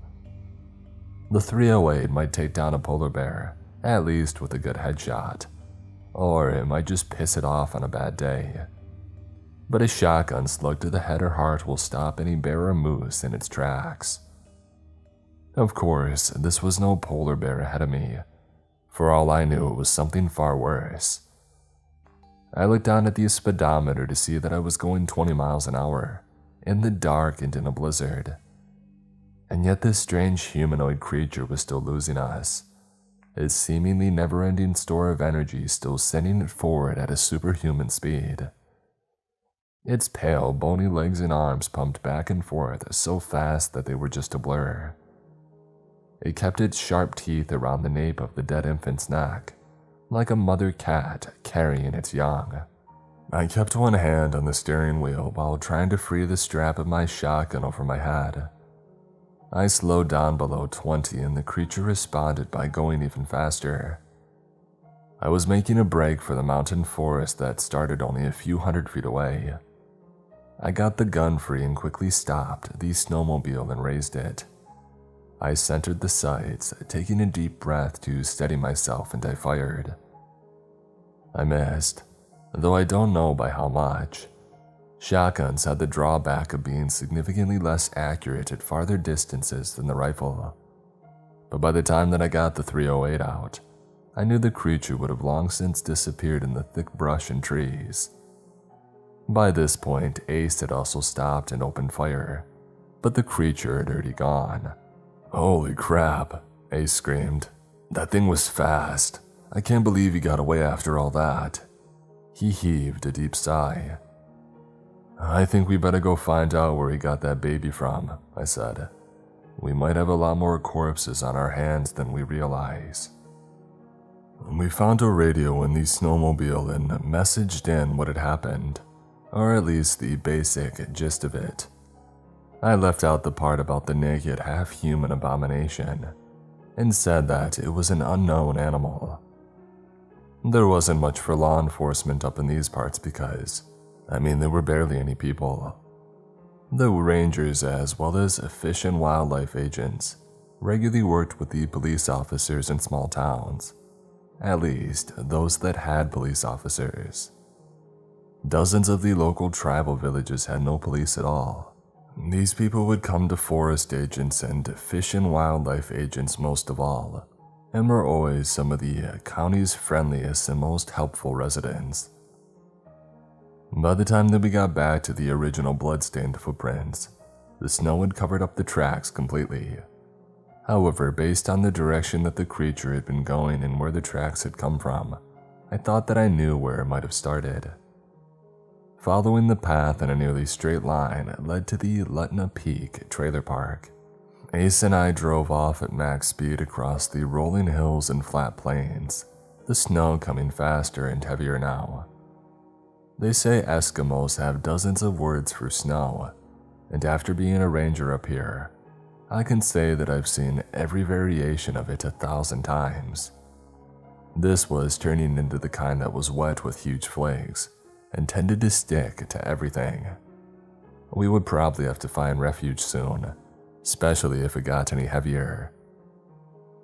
I heard the screaming before I saw the commotion.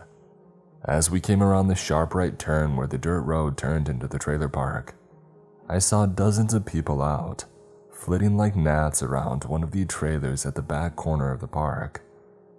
All the lights were on in that particular trailer, and I saw one woman comforting another who was bent over and crying. Even though almost everybody knew us here, I pulled out my badge identifying me as a federal law enforcement officer. Up here, all the rangers were technically federal agents, allowed to carry guns and make arrests like typical police, except we were licensed under the Department of the Interior rather than under state law enforcement agencies. I ran into the trailer, and after one long glance around the place, I knew that there was no need to call for any ambulances. Ace followed close behind me, his heavy thudding footsteps shaking the trailer slightly as he ascended the steps. We said nothing for a long moment. The entire family was dead. There was blood everywhere, even spotting the ceilings. Most of it had frozen in the cold, and I wondered how long the door had been left open. Body parts were scattered across the floor, an arm in the corner of the room, a head standing up on the kitchen counter, even a random tooth embedded into the sheetrock. The savagery was brutal, and the amount of strength required to carry out such an attack must have been extraordinary. "I think we're going to need a lot more people on this than just you and me," Ace said. I nodded, already bone-tired, and with so much more work to do tonight before I could go to sleep. We found both state and federal authorities in the area. Since much of the land was tribally owned, we had to deal with multiple branches. Eventually, we got CSI out there in the middle of a snowstorm, though they had to come from over 3 hours away.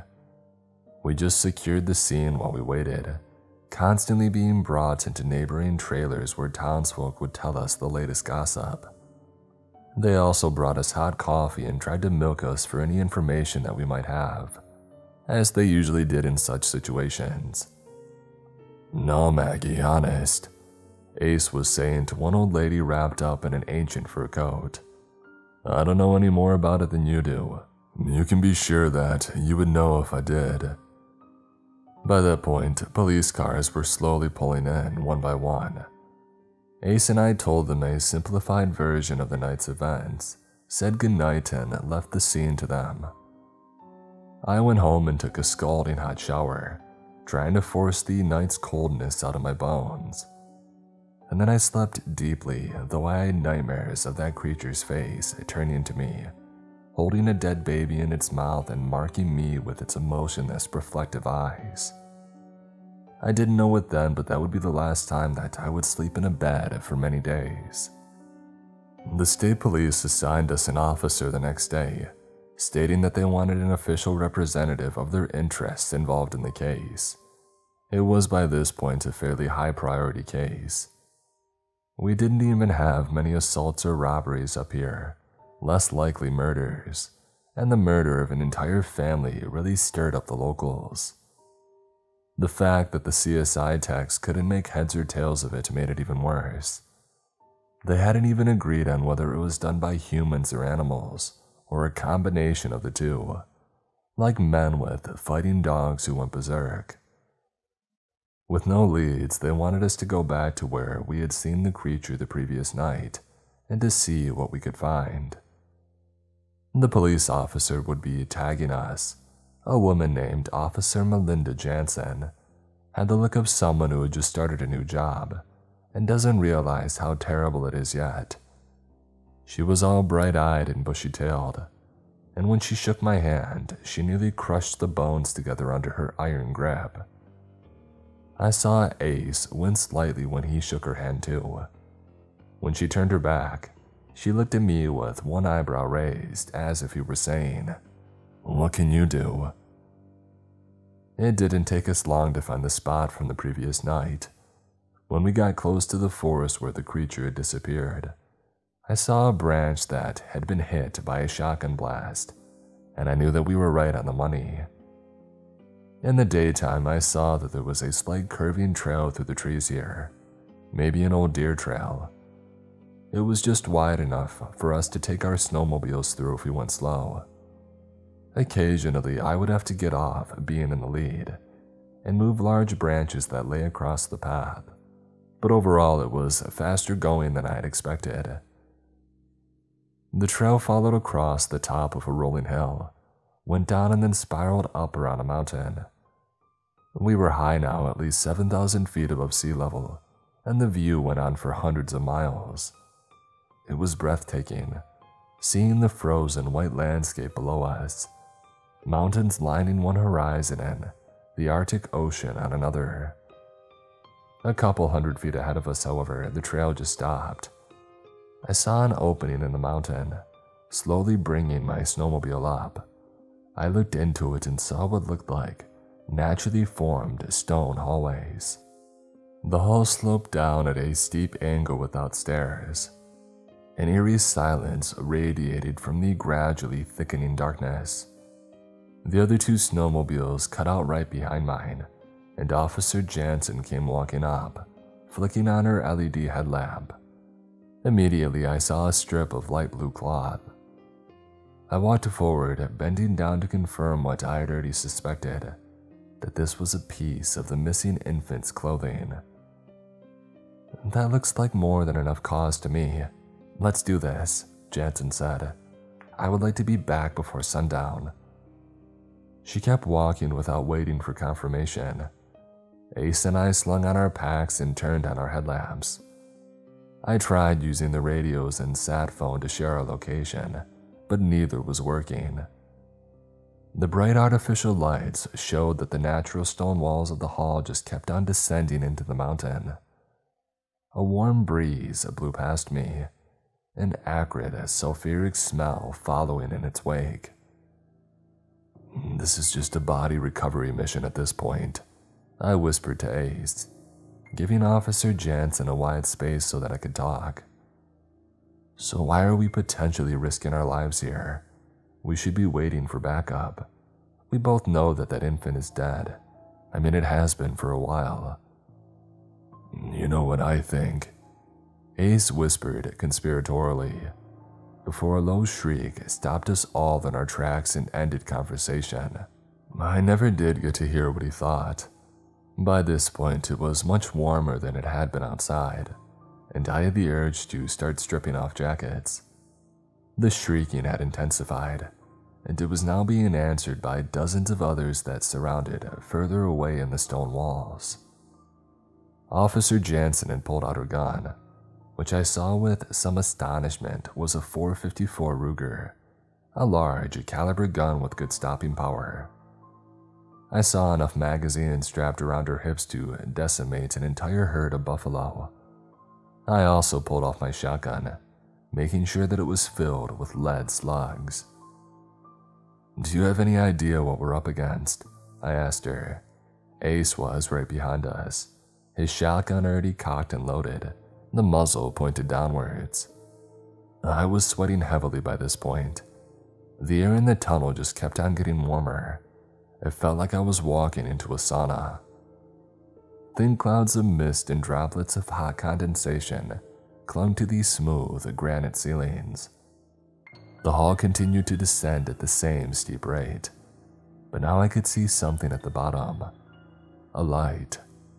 "Not much more than you, really," Officer Jansen said with a slight sneer. "My only advice is to shoot first and ask questions later. Kill anything that moves.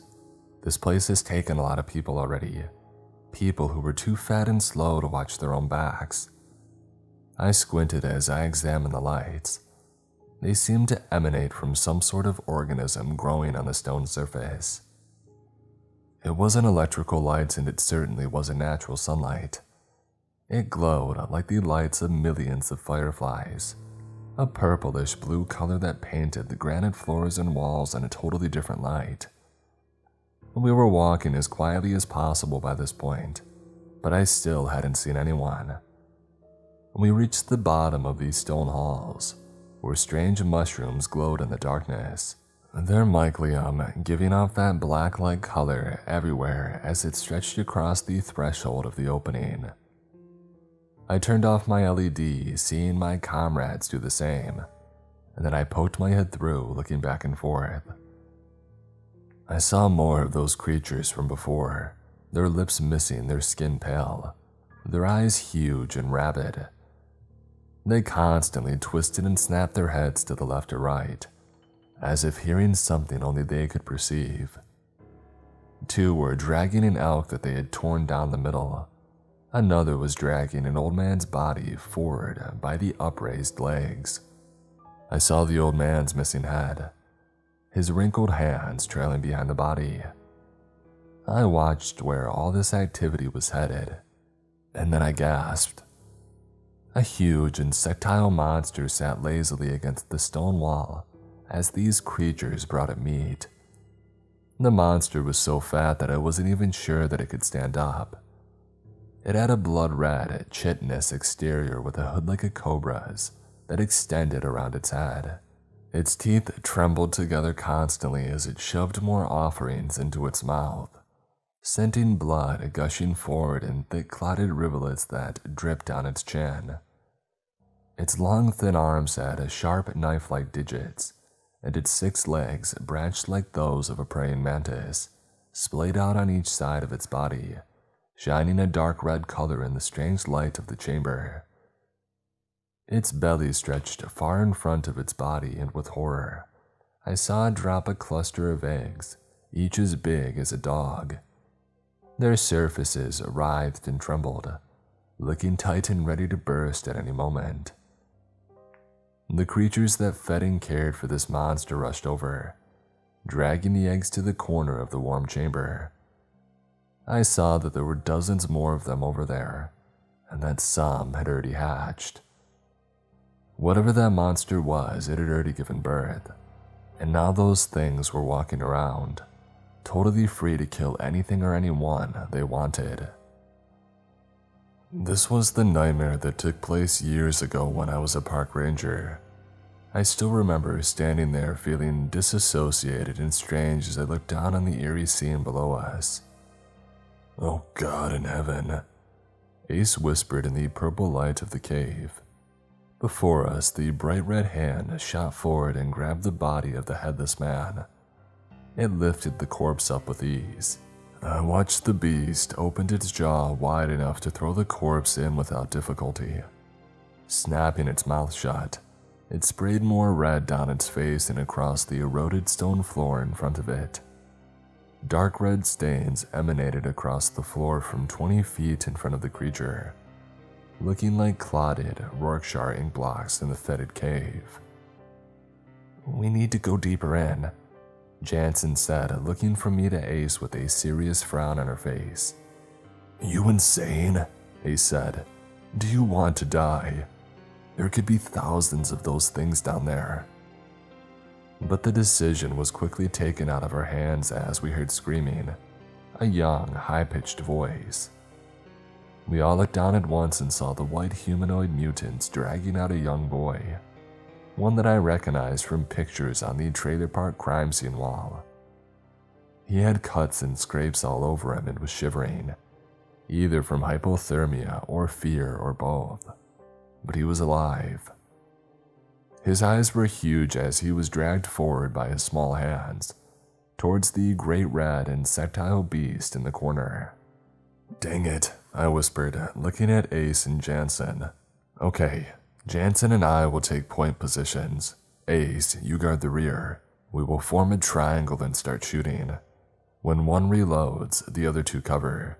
Ace, you'll need to swing back and periodically check our backs to make sure that there's no ambush. Now, let's go." They didn't question my command. Neither of them had time to. To save the boy, we needed to move immediately.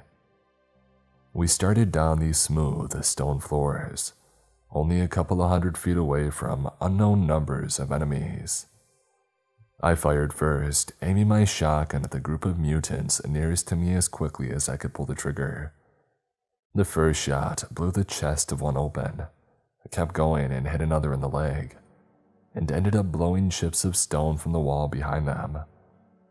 I saw it all in slow motion, my adrenaline pumping and the heightened awareness of battle taking hold. The second shot hit the nearest one in the head. It exploded like a shattering vase. Bits of blood and bone flying out in all directions. I saw the one holding the boy drop his Jance and hit it with a shot from the Ruger. It was an amazing shot, missing the boy entirely and taking off the head of the creature. It looked fairly risky, especially with the pistol, but I could tell that she had experience and marksmanship. And yet personally, I never would have tried from that distance with a hostage in tow, with anything less than a rifle. The chance of blowing the hostage's head off seemed far too great. It made me wonder about her impulse control and risk-taking mindset. Who was this woman after all? The white mutant continued holding the boy's hand for a second, standing on its feet as its mutilated half-destroyed head kept pumping sprays of red in the air. And then it fell, crumpling slowly to the floor. The black beast in the corner appeared enraged by this point. It gave off a banshee wail that sent out powerful blasts of sound, rising and falling in distinct waves. It sounded like a choked, much deeper version of a steam whistle. Instinctually, I wanted to drop my gun and cover my ears to stop the painful shrieking. It seemed even louder than the gunshots, something that I would have said was impossible before hearing it. And worse than all that, the beast was rising to its feet. While it looked fat and slow, and while I knew it to be full of eggs since we had seen it lay some, it turned out to be much faster than all of us would have expected. It had a huge, blood-red belly, but it moved with the grace and speed of a cat. It rose on its 6 legs, its upper body sticking up from the lower insectile carapace like some sort of demented centaur. Its branched legs skittered forward in a centipede-like motion that gave me an instinctive revulsion. But it wasn't running towards us. It was moving away from the gunfire towards a huge entrance. As it went, it grabbed the boy with its inhumanly long and thin arms. I feared that it would open its giant maw and pop him inside, and that would be the last that we would ever see of him. But it didn't. It disappeared, making that shrieking, steam whistle cry as it went.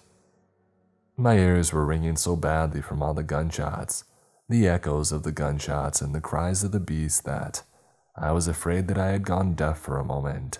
Ace stood in front of me, moving his lips, but I couldn't tell what he was saying. "What?" I screamed. My hearing slowly returned. "We have to follow the boy," he said. "We can't lose his trail." I knew that he was right. The existence of a live hostage had totally changed the situation. We had no backup coming and no way to call for help. We would have to take him ourselves. It seemed an insane proposition, and the creatures here vastly outnumbered us, but letting a hostage die was not an option. "Yeah, no crap," I said gloomily. I sighed deeply. We had more ammo in the snowmobiles. I had filled my pockets with extra slugs, but I hadn't expected this. Ace was likely in a similar situation. We faced the choice of either going back and trying to grab as much ammo as we could, and possibly losing the hostage, or going forward and running the risk of using up all of our ammo, which was, after all, a risk either way, since we had no idea how many of those things lived in the tunnels. I saw the same thoughts running through Ace's mind as he looked back toward these snowmobiles and then forward to the tunnels. "Let's go," I said, motioning for us to go forward. "We can't risk losing the trail. We'll put breadcrumbs down as we go, metaphorically, slice off tiny pieces of a jacket or something so that we can find our way back." "Based on how many of those things I saw," he responded, "I think we'll be able to just follow the empty shell casings alone." Jansen had already started running forward by this point, and we had to sprint to keep up. We ran past the eggs, some empty and others throbbing with inner life. I saw the one nearest to me pulsating with blood-red veins, a thin, luminous skin revealing the silhouette of a monstrous insectoid creature inside. It writhed and squirmed, twisting its 6 legs and pushing against the membrane that kept it entombed within the egg from time to time. Soon I knew that it would push through. How many others had already hatched? How long had this been going on? I had a feeling that we would soon find out. We sprinted into the tunnel, turning on our LED headlamps as we went. Jansen was in the lead and then Ace, and then me at the rear. Periodically I checked our backs, but nothing seemed to be following us. Not yet anyways. All the commotion was in front of us. That creature was still shrieking, though the sound was much more muffled and distant now. To my horror, I heard dozens of responses from all around, deeper in various tunnels that branched off from the main chamber or from this one. Some sounded very far away and barely audible, but others seemed much, much closer. I also heard the cries for help from the young boy, though these too grew fainter. We tried running faster, but what could a human's 2 legs do against that skittering monstrosity's 6 legs? Not much, I thought to myself. The tunnel looked empty. That strange mold grew everywhere here as well. We barely even needed the LEDs to see, though it had so many curves and branches that it was difficult to see far anyways. Every 100 feet or so another wall appeared, always curving to the left or to the right. As we ran, I saw glimmers of what looked like red eyes from some of these smaller side tunnels, but whenever I turned to look, they were gone. It was the same with those who might have followed us. I thought that I saw glimpses of a long white hand or a lipless face for a moment, but when I pointed the gun, the thing had slunk back into the shadows or deeper into one of the endless branching tunnels that disappeared around corners in an instant. The shrieking of the beast had faded into the distance, and an eerie silence descended like a fog. We had all stopped by this point at an intersection of the cave system. One tunnel went off to the left at a right angle, the other to the right at a right angle, and then we had the larger main tunnel that we were following that extended in front of and behind us. Luckily, we hadn't yet deviated from the main tunnel, so finding our way back should be relatively easy. It felt substantially hotter down here as well. We had descended deeper into the chain of mountains that ran northwards, parallel to the Arctic Ocean. I had opened all of my jackets and taken off my hat, but still felt boiling hot. I could tell that the other 2 did as well. Trickles of sweat beaded their faces and they were ripping off layers of clothing. They threw a couple jackets on the ground, not wanting to carry them for God knows how long. If we made it out of here, I thought that they might regret it. But after miles of walking, I too threw a couple jackets on the ground and left them. After all, when we came back this way to return to the snowmobile, we could just grab them again. Except, of course, we never did come back that way. God dang, Ace said. Well, we've lost the kid. Let's go back and report. We should be able to find the signal with the sat phone somewhere in the area. I wish that we had, but at that moment, circumstances beyond our control sealed our fate. It started with a small tremble, almost imperceptible. I looked around at the glowing purplish walls and the strange mossy molds that covered everything. Some of them lost connection with the walls as the shaking grew stronger. As soon as their root system stopped touching the stone and earth, the round cluster of detached mold would instantly go dark.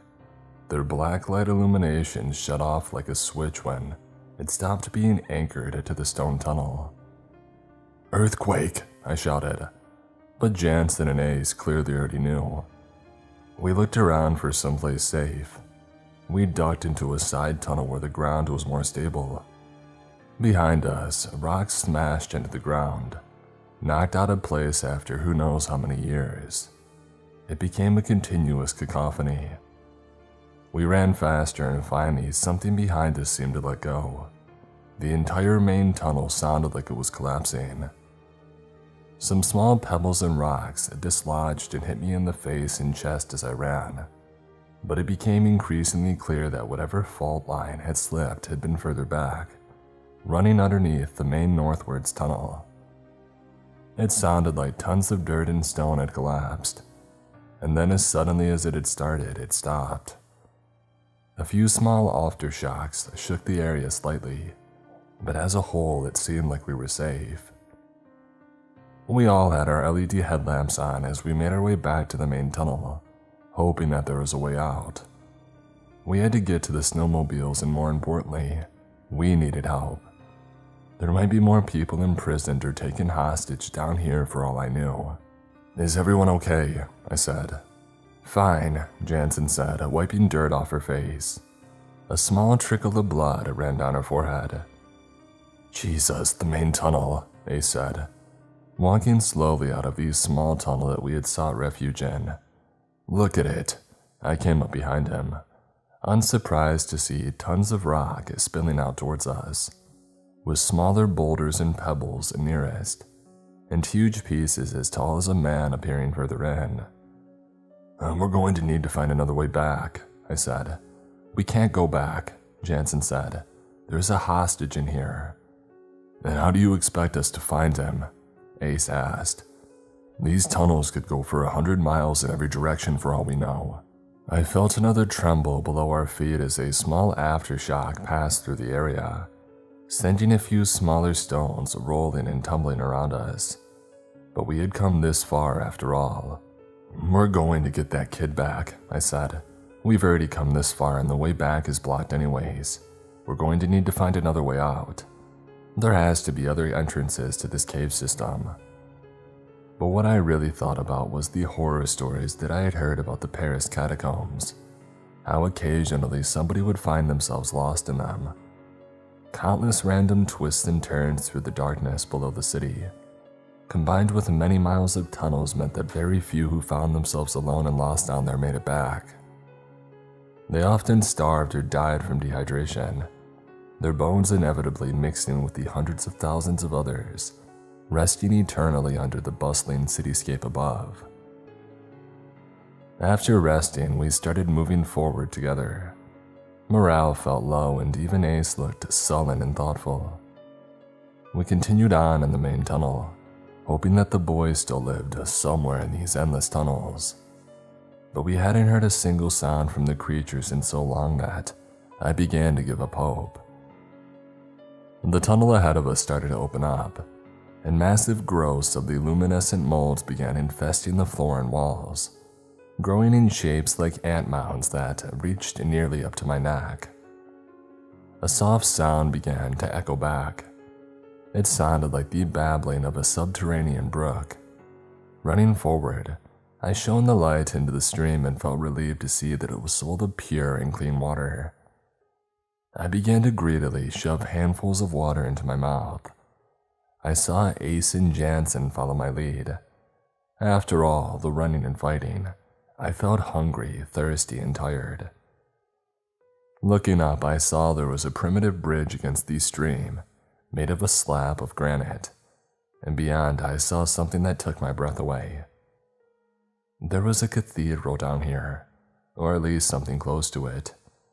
Hundreds of eggs stretched across the right and left sides of the chamber, like pews in a church.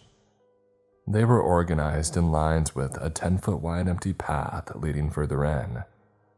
Hundreds of feet above us, sharp stalactites hung from the ceiling, glowing in the purplish light of the mold who climbed the walls in thin streamers. At the end of the open chamber, a few hundred feet away, I saw a carving that stretched to the ceiling. Hewn from pure stone, it showed one of those insectile, egg-laying monsters. It showed it standing up straight with its thin, branching arms stretched out to the ceiling above it. Its oval eyes, wide, and its huge mouth, stretched open wide to show its countless predator's teeth. Below it, I saw one of the white humanoid creatures.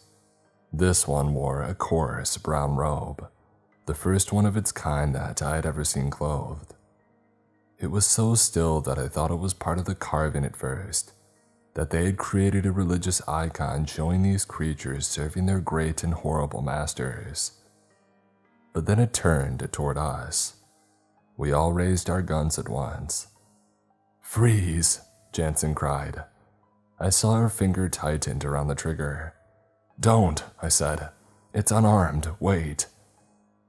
I felt eyes on me from all around me, but when I turned to check our backs, I saw nothing. We started walking forward towards the robed mutant.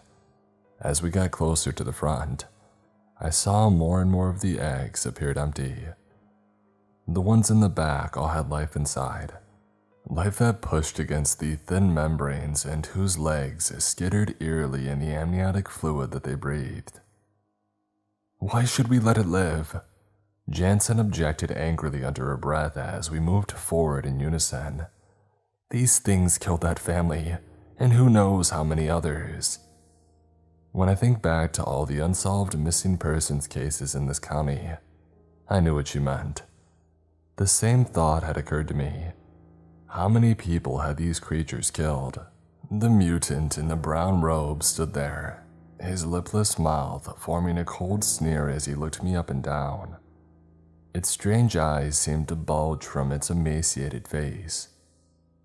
When I got close enough, I realized that they had almost an albino look to them, with blood-red irises that faded towards pink as they neared the center.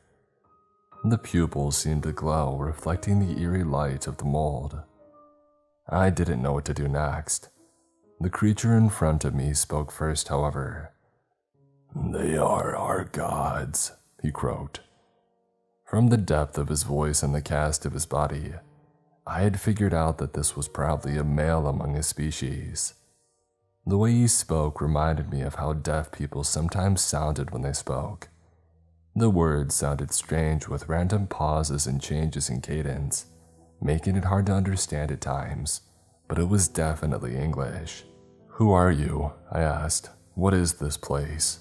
He shook his head, pointing to the huge carving behind him. "Gods," he said. "We feed, and they protect." "Well, they haven't done a very good job so far," Ace whispered in my ear. "Those huge bugs just ran screaming when we started shooting." I ignored this. "What are you?" I asked, hoping for an actual response, and this time I got one. "We are the Keepers," he said slowly, thoughtfully, looking up at the huge carving. "And these are necrovores." He shook his head again, an expression crossing his face that looked very human. Was it regret, fear? "And they're hungry, so hungry." As if on cue, I heard the skittering of many legs behind me. Spinning around quickly, I saw that while we had been distracted, some of what he called the necrovores had surrounded us in a semicircle, cutting off any retreat. They looked much smaller than the original one that we had seen, and I assumed that they were likely juveniles. "Behind you!" I screamed to my team, but they had already heard what I had. I raised my shotgun, firing a slug into the nearest one's curved red face. It went between its eyes, and for a moment, I could see a clear hole all the way through behind it to the stone walls surrounding us. And then it crumbled, its legs shaking spasmodically in its death throes, its arms moving back and forth in small arcs quickly, as if it had a seizure in its last dying moments. Dozens of them appeared, and the speed at which they ran at us looked eerie. All I would see was a red blur and the flash of many branching legs, and an instant later, I would see one of those abominations flying through the air, with jaws opened and claws raised forwards. The guns fired quickly, dropping a dozen in the space of a few seconds, and slowing the ones behind it enough for us to have a chance. But they skittered so fast, like huge spiders. Their many legs shuffled and cracked against the stone floors, and they leapt at us. I dodged one, sidestepping it and shooting it in the head with a shotgun blast. Its dark red eyes looked at me from its angular face, as a giant exit wound exploded from the back of its mouth. Shrieking, it fell. Ace wasn't so lucky. One jumped at him, slashing with its sharp claws and unhinging its jaw. In a blur, I saw it grab his left arm, slicing through the cloth and skin easily. A spray of blood shot into the air. "Ace, no!" I screamed, chambering another round and firing. I hit the beast in the center of its body. It gurgled and spit as blood poured out of it. It tried to get up and keep fighting, but its legs gave out underneath it, and I watched it for a moment as it lay on the floor, kicking and dying. Ace had reloaded and turned, taking down another one with a direct shot. Jensen dropped the last two, and then suddenly everything was quiet again. Only the ringing in my ears from all the gunfire broke it. I ran over to Ace, looking at his arm. He winced, pulling back his sleeve. I saw a deep gouge mark, the slice cutting nearly to the bone. Blood spurted out in time with his heartbeat, but it didn't look like any arteries had been severed. We quickly applied pressure and a tourniquet, and after many minutes of resting and attending to his wound, the bleeding had slowed. We sat among all the dead and necrovores. The strange priest had disappeared in the fighting, slinking away in one of the tunnels behind the carving. "We need to find food and water," I said. "There may be more underground streams if we're lucky, but food? What are we going to do, cook a necrovore?" I looked at the corpse of the nearest one disdainfully as I spoke. "If we have to," Jensen said. "I'm not dying down here, not unless I have to." "That's funny," Ace said, looking at his injured arm. "Because you were the one who acted all gung-ho to come down here in the first place, even before we saw the boy, who, by the way, we have seen no sign of. This has all been a wild goose chase, an insane wild goose chase to God knows where, and probably death, or the seventh circle of the nether, maybe," I said jokingly, but no one smiled.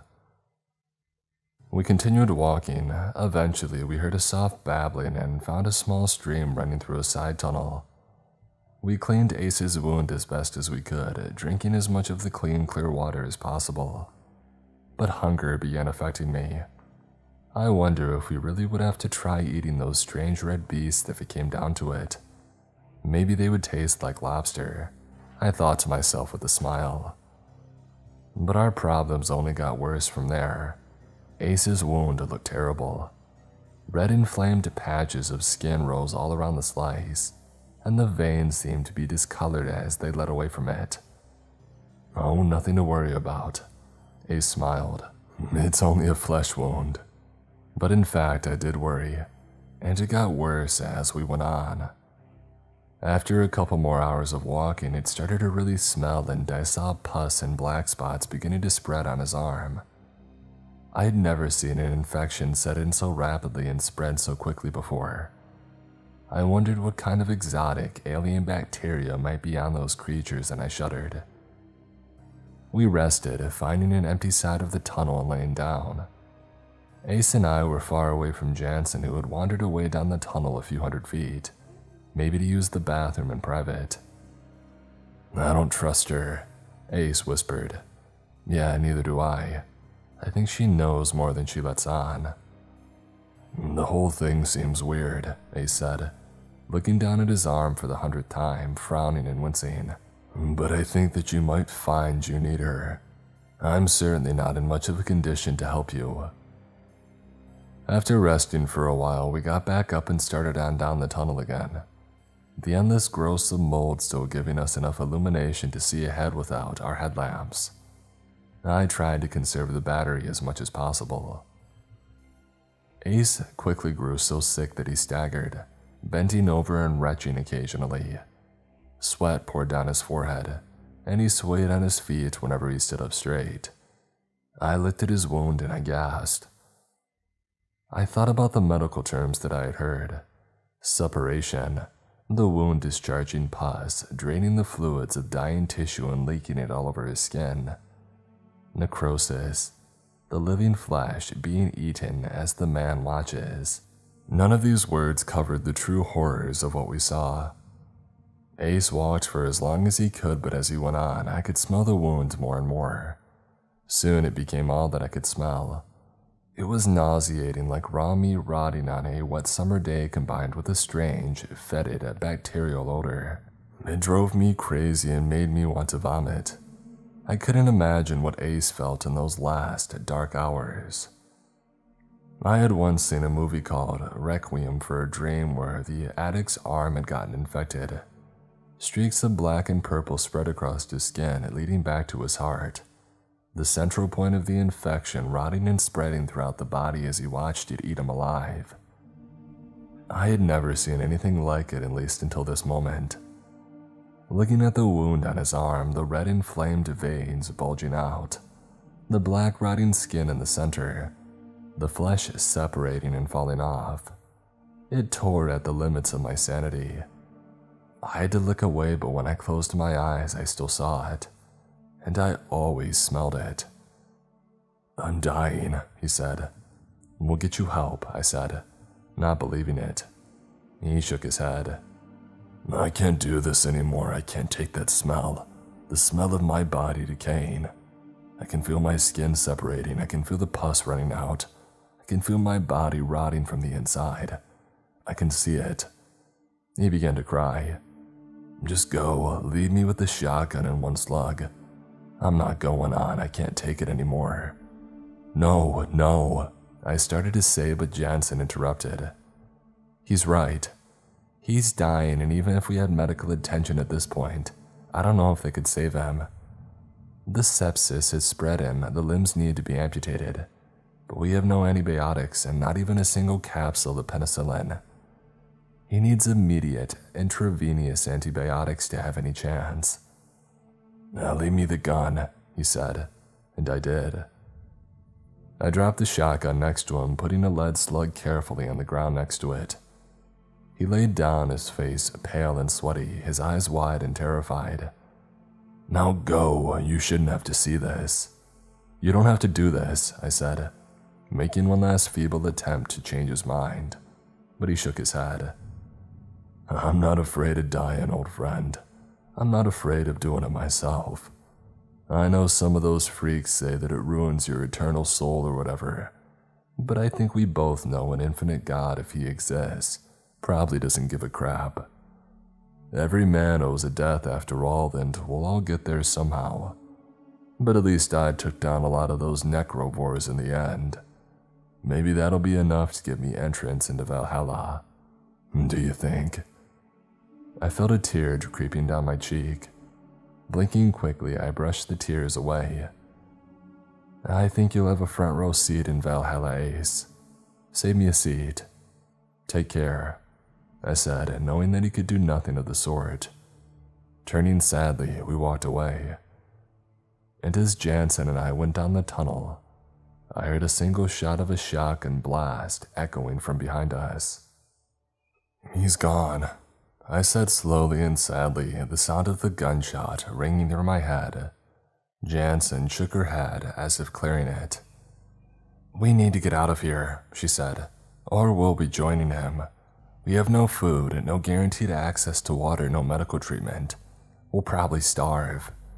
But if anything happens, we might die much faster." I sighed. My stomach churned and felt tight. I was so hungry that it hurt. A dull pain arose in my midsection, a constant reminder that I hadn't eaten a meal in far too long. Starvation, I knew, could take at least a few weeks, especially if the person had some body fat and muscle before they began. And yet, with us walking dozens of miles beneath the earth in these caves, that optimistic projection of a few weeks until dying from starvation narrowed to significantly less. Just as bad and perhaps worse, I had run low on ammo. I felt in my pocket for more shotgun slugs. I counted 17 left. I would keep one for myself in case I were facing some horrible slow death and needed a way out. This meant that when we were inevitably attacked, I only had 16 shots that I could fire. These problems circled around my head over and over as we walked. Jansen spoke little, Her breathing sounded heavy and her posture looked much more slumped than the gung-ho, straight-backed woman that I had first met. It looked to me like she was giving up hope. I tried to cheer her up. "There must be dozens of exits in this place," I said. "Think about it. Those white mutant humanoid things, the keepers, they're feeding those huge red beasts which they call the necrovores, right? At least they're feeding them sometimes. I have a feeling that the necrovores could easily hunt for themselves. They're a clear apex predator. Perhaps the keepers just want to keep them secret, though." "Get to the point," Jensen said. "What about the exits? We have seen exactly one exit and entrance to this place." "Okay," I said. "The keepers have to be bringing in meat from multiple openings. It wouldn't make sense for them to just have one opening, the one that we came in, and then walk hundreds of miles under the ground. They presumably try to feed the necrovores in this stretch of tunnel as well, so they must be going up and out, hunting or stealing food or whatever, bringing it back. So, you're saying that if we can find one and follow it, then maybe," Jensen began. But her words were cut off quickly as a shriek came from behind us. I spun, raising my already loaded gun and snapping the safety off. The sleek black Benelli shotgun felt like an extension of my body by this point, until I ran out of bullets, that was, and it became just an inexpensive metal club. Jansen reacted as fast as myself, snapping on an LED light to give us more illumination. The white light shot out, blinding me for a moment. In comparison to the dull, purplish light of the fungus that grew on the sides and walls of the tunnels, it looked like the sun itself. A massive red blur disappeared down the hall from behind us, its eerie cry reminiscent of a steam whistle receding with it. I looked around for more signs that we were being followed and stalked, but it looked empty behind us. And we kept moving forwards, and the main tunnel had ended, splitting into left and right corridors both the same size and without any indication of which one to take. By this point, I had given up any hope of seeing the kidnapped boy again. I wasn't even sure that I would survive. We went left, and further up the tunnel split again. We went left again, and eventually, I smelled something new. Roasting meat. My stomach immediately began to flip and ache as the scent wafted through the tunnel.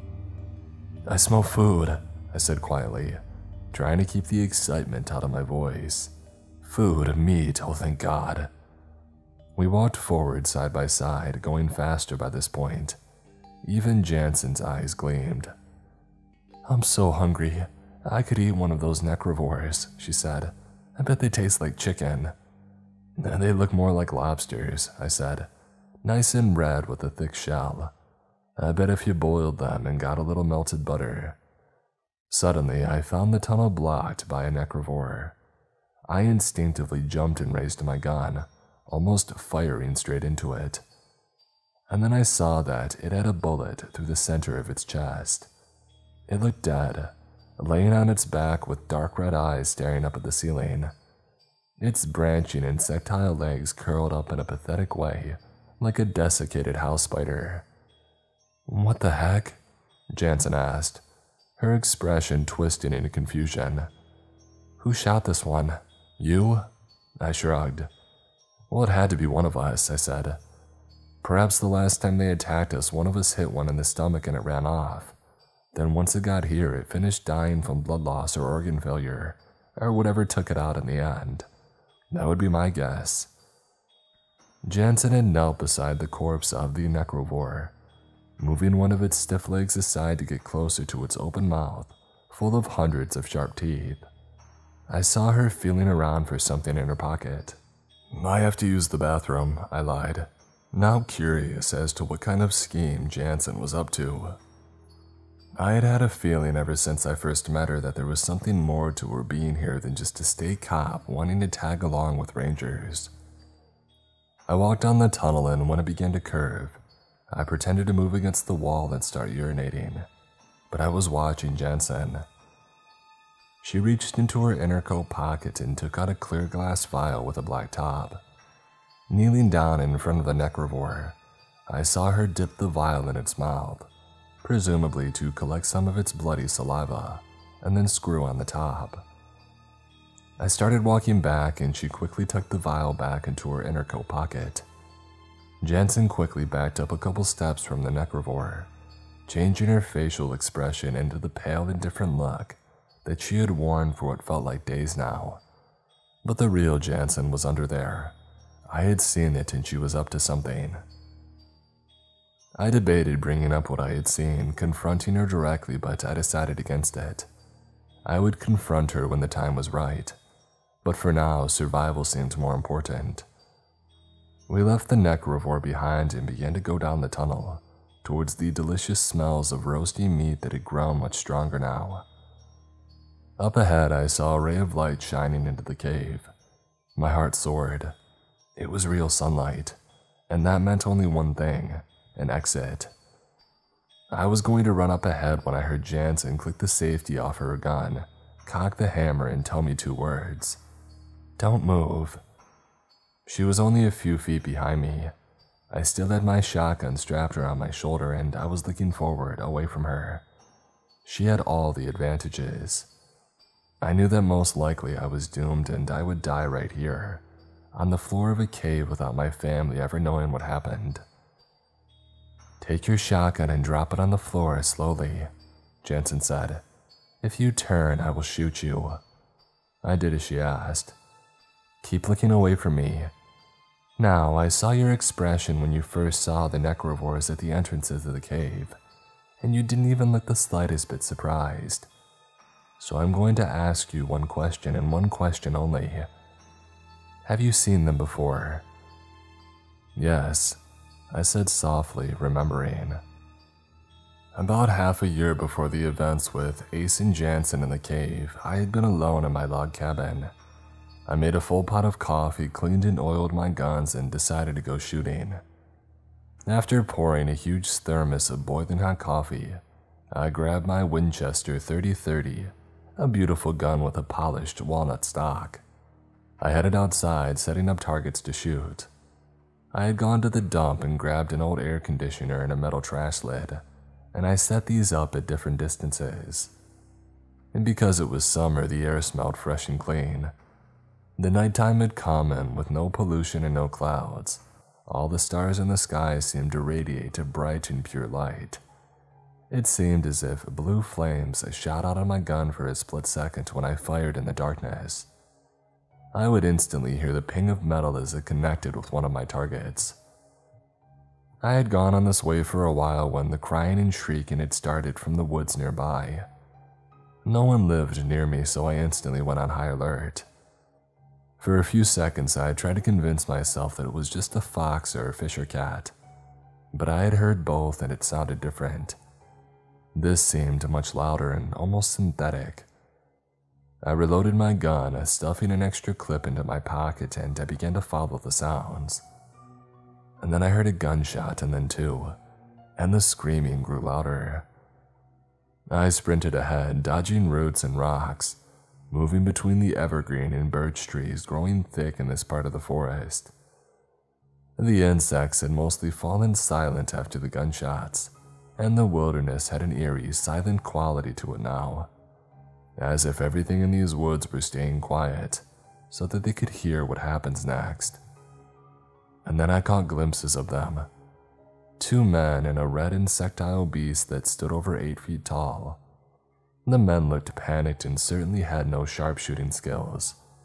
They had emptied their clips from the look of it, but I only saw a couple small trails of blood on the insectoid creature, namely from shallow grooves that ran over the side of its chest and above one shoulder. It moved forward in a rage and used its razor-sharp fingers to slit the nearest man's throat, and then it moved on to the next man. I was running as fast as I could, trying to get within range to save the man's life. In horror, I watched the beast jerk its head forward, its mouth opening wide as its jaw disengaged, and it bit off the surviving man's legs at the knees. I screamed, "No!" and stopped running, looking through the sight and opening fire. I hit the red creature a few times in the head, right between its dark and staring eyes, and after a few seconds of screaming, it fell back. I ran forwards, going to the injured man and shaking him. "What was that?" I yelled at him. "Who are you? What are you doing?" He shook his head slowly as if trying to clear it, and then he looked up at me. "My name is Constantine," he said in a thick accent. "I'm an agent for the SFB, an agent for my home country of Russia. I would not normally tell you this, but I'm dying. That creature," he pointed at the huge red thing lying dead on the ground. "It has a bacteria in its body that has immense potential as a biological warfare agent. It can cause septic shock in any human, and most antibiotics have no effect. A millionth of a drop of what that creature has could kill a man, and when the post-mortem is done, it will look just like a runaway bacterial infection, something that anybody could get." "Thanks," I said, putting a bullet into his head, and then I buried the two agents and the red creature in a single mass grave. The soft Alaskan soil covered them all quickly. No one would have access to any biological weapons from these creatures while I was alive, not if I could help it. I told all of this to Jansen, if that was her real name, trying to kill as much time as possible. My only hope was for some deus ex machina, some sort of fortuitous savior who could stop her, because in my heart I knew that she would not let me live. No more than the Russian agents would have let me live if they had succeeded in killing the necrovore and knew that I had seen. Jansen went pale, her face turning into a deep scowl, and then she added, "So the Russians somehow heard about the necrovores," she said to herself, "and now they want to take samples just like us." "Who are you really with?" I asked. "I know you're not a cop." "I'm CIA," she said, smiling wide. "I really do feel bad about this, but orders are orders. I was explicitly told that no witnesses could survive. The CIA wishes to take some necrovores alive and see if they can be used as biological weapons in themselves, if released in an enemy country, for instance. But for now, even just the extremely powerful bacterium is enough. Goodbye, and I'm sorry." I closed my eyes, breathing fast. My time was up. I knew that I would die now, shot in the back like a common criminal. But no shot came. Instead, I heard a surprised grunt of pain and then a horrible gurgling, a spitting sound had started. I turned my head slowly, wondering if this was some sort of trick, and then I saw it. Jansen stood with her throat cut, a fountain of blood pouring down the front of her clothes. Her eyes looked amazed and surprised, as if she had just seen the world's greatest magic trick. And then she fell, her body landing hard on the stone floor of the tunnel. Behind her, I saw Ace, his bloody folding knife held tightly in one trembling hand. His other hand looked black and dead, the fingers twisted strangely. "Oh my God, Ace!" I yelled in shock and bliss. "I thought you were dead." Soon," he said, falling himself on top of Jansen's body. I ran over to him, the smell of the rotting meat of his arm covering the entire area, but I was so happy that I could hug him. "How?" I asked Ace. He looked up at me, his eyes watering and unfocused, and then he vomited up a stream of watered-down blood. It fell on the hand of Jansen. "I was attacked," Ace said. "Not one single slug. I had to use it to shoot a necrovore that tried to ambush me immediately after you guys left. And then someone started cooking and I smelled meat. I had made my way slowly in the direction of the smell, and I found one of the white mutants roasting a deer on fire. They had stores of food in one room, mushrooms, ferns, meat, and nuts, and it was huge. I hid behind a pile of deer skins, eating as much as I could, waiting to die and sipping some water that trickled down from the ceiling. And then I heard you and Jansen nearby. Your voices echoed and you scared away the white mutant, the keeper who was cooking. I heard Jansen's confession and I killed her." He pointed to his arm. The black and purple rod had spread past his shoulder and began to eat into his chest. I'm almost done. Almost done. Will you give me peace? Will you do the coup de grace? I nodded, putting a slug in the chamber. Ace looked up at me, his eyes tearing up, his face reflecting the sadness and uncertainty deep within him. I'll tell everyone of your bravery, old friend, I said, pointing the gun at his forehead and pulling the trigger. There was a splash, and then I was alone. I took all the ammo and the guns off Jansen, which gave me 19 rounds for the Ruger, and then I began to walk towards the sunlight that I still saw streaming across the hallway, praying for an exit. I turned into the room and saw what Ace had seen. A deer roasted over a dying fire, a pile of edible mushrooms on a deer skin in the corner, a pile of fiddleheads next to it, and a variety of edible herbs from the forest on the other side. Some dried, jerky-like meat also lay on a huge, flat rock under the sun. I saw with horrifying disappointment that the light came from a small hole in the ceiling, one where the smoke from the fire could escape. There was no way to get up there unless I could transform into a spider, and the hole seemed too small to crawl through anyway, but it still gave me hope. It meant that I wasn't thousands of feet below the ground and that a real exit might be right around the corner. If only there weren't so many branching caverns to get lost in, I thought. I ate well and then took a deer skin and began to wrap up as much food as I could carry. It was undoubtedly the best meal of my life. After starving in the darkness for so long, even the most tasteless food seemed like ambrosia. I tied the deer skin to a long stick, like a hobo going off to a train, and balancing it on my shoulder went off of myself. I wandered for weeks, eating as little as I could from the food. I found another kitchen in which the keepers stored food on the second week, with elk meat and more dried mushrooms stored there, and I took what I could. Cold mountain streams flowed through the caves periodically, giving me water to drink, and yet I found no exit, and though I caught glimpses of white hands or red shells behind me, the enemy seemed happy to simply stalk me and watch, until I neared the end that was. It came suddenly, a huge archway up ahead past a bend in the cavern. Because it was night, I didn't even realize at first what I saw. But the light of the moon looked so different from the dull and purplish light of the mold that I realized with ecstasy that I must be close to the end of this eternal cave. I started to run, and that was when the ambush was sprung. They came from everywhere. Keepers in coarse brown robes and flashes of red from the necrovores surrounding me.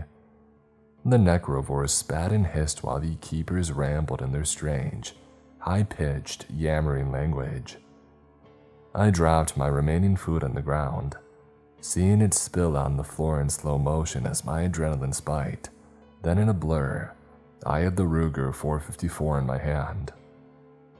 I ran toward the door, emptying all 6 rounds at those necrovores closest to me. I aimed for their dark red eyes, a technique which had worked well in previous battles. I tried to clog the tunnel with the corpses of those nearest, but the smaller ones behind writhed and wriggled past the twisted, bleeding bodies of their siblings. I was almost to an exit, however. I could feel the fresh air by this point. I felt hands grabbing at me from behind, grabbing the Ruger. I began to pistol whip anything and everything near, eventually feeling the hands release after a couple of seconds. One of them grabbed at the pistol and it fell to the floor. I had no time to pick it up. Now I had necrovores on each side of me, and they moved in a blur, their legs skittering forwards as their bodies twisted from side to side in hungry anticipation. Their mouths opened wide and their claws began to whip through the air as I grabbed the shotgun, opening fire. The first one I blew off its hand. It shrieked, looking down as blood pumped out of the stump, and then began to backpedal, knocking the necrovore behind it down. The second one jumped straight at me, its huge maw opened wide. I could see down its sleek, wet throat.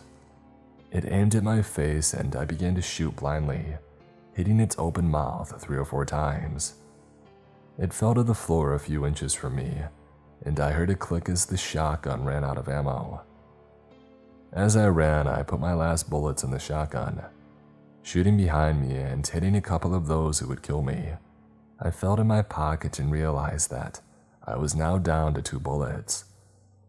I sprinted through the exit, grabbing for the very last rounds.